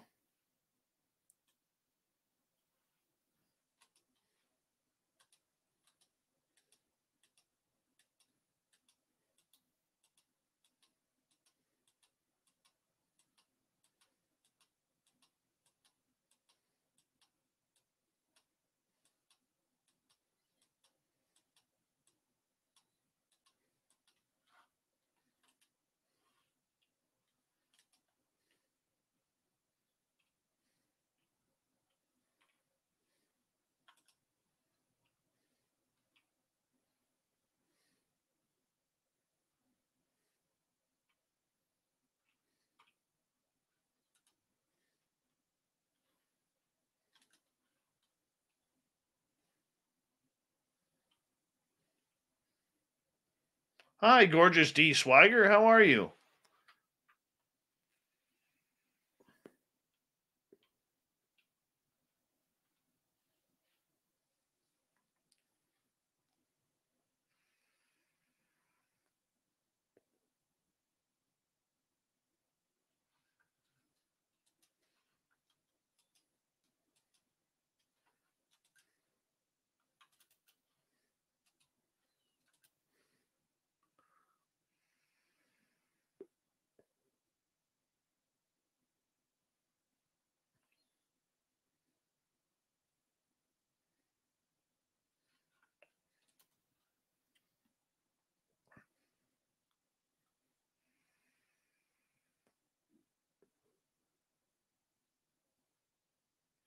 It's only 12:36 here.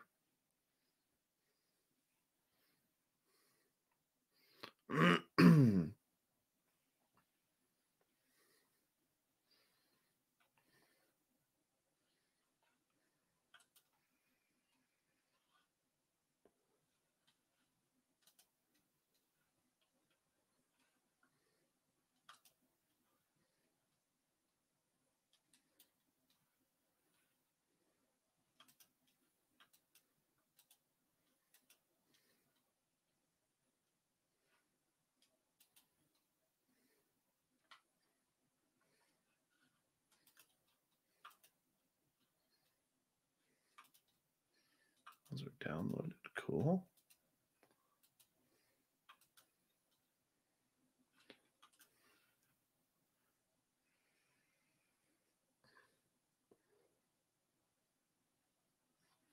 It is not, Davey.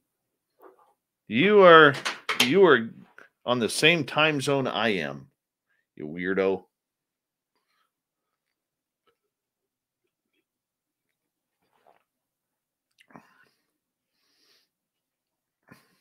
Davey, where on Vancouver Island are you?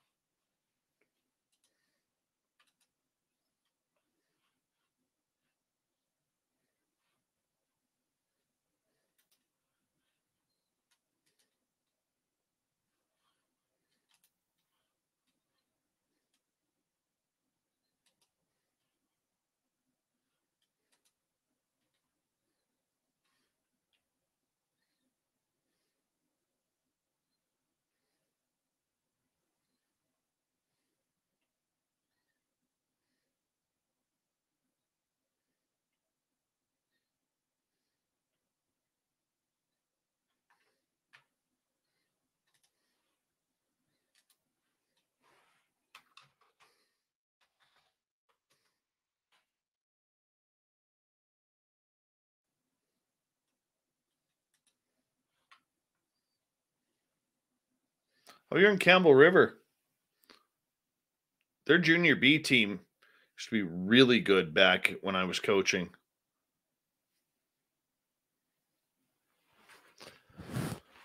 I'm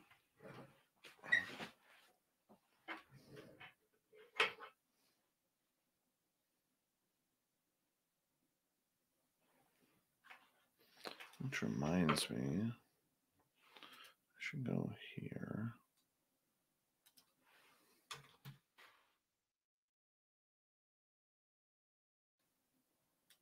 No, that's not what I wanted.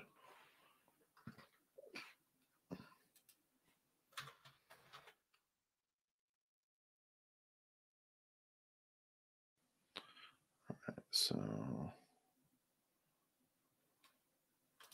Bob is out. Jim is out. Lee's in. John's in. Still waiting on Merle and Nicole.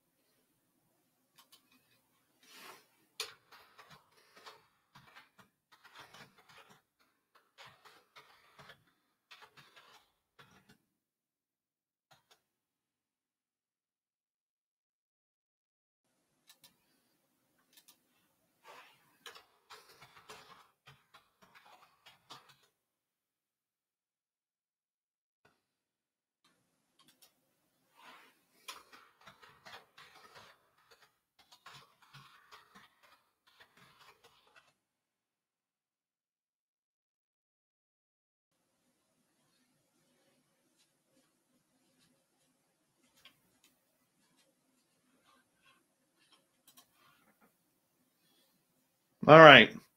Well, that's about it for tonight. Roundtable tomorrow night, final Friday of the month. Should be a good one. Waiting on hearing from a couple people to see if they're going to join us. And a couple people drop out due to their schedules. So we'll get to that tomorrow night, and we'll have a good show for you. Want to say a big thank you to Teresa, Patrick, Willie, Simon ×2, Snakes, Mark, Happy, Chad, Apollo, Jason, Cat Chaser, and Smithy for the amazing super chats. Big thank you to all of you tuning us in tonight. Really do appreciate it. Don't forget, you can go get our swag by going to our website, spacedoutradio.com/shop, and you can hang on out there and choose whatever you want to get. It's all good. We absolutely love the support. When you take a picture of your support, bravo, bravo, she says, when you take a picture, do us a favor and send it to us so that way we can put it up on our website. That would be wonderful if you could do that. Thank you to all the veterans who are checking us on out and hanging on out. You always have a safe home here on Spaced Out Radio. Do not forget, if you aren't following us on social media just yet, go to Spaced Out Radio or at Spaced Out Radio on Twitter, at Dave Scott SOR for my personal profile, on Instagram at Spaced Out Radio Show, and at Dave Scott SOR. We'll talk to you all tomorrow night. Thank you so much for being with us. We love you, and we'll talk to you very, very soon. Have a good one.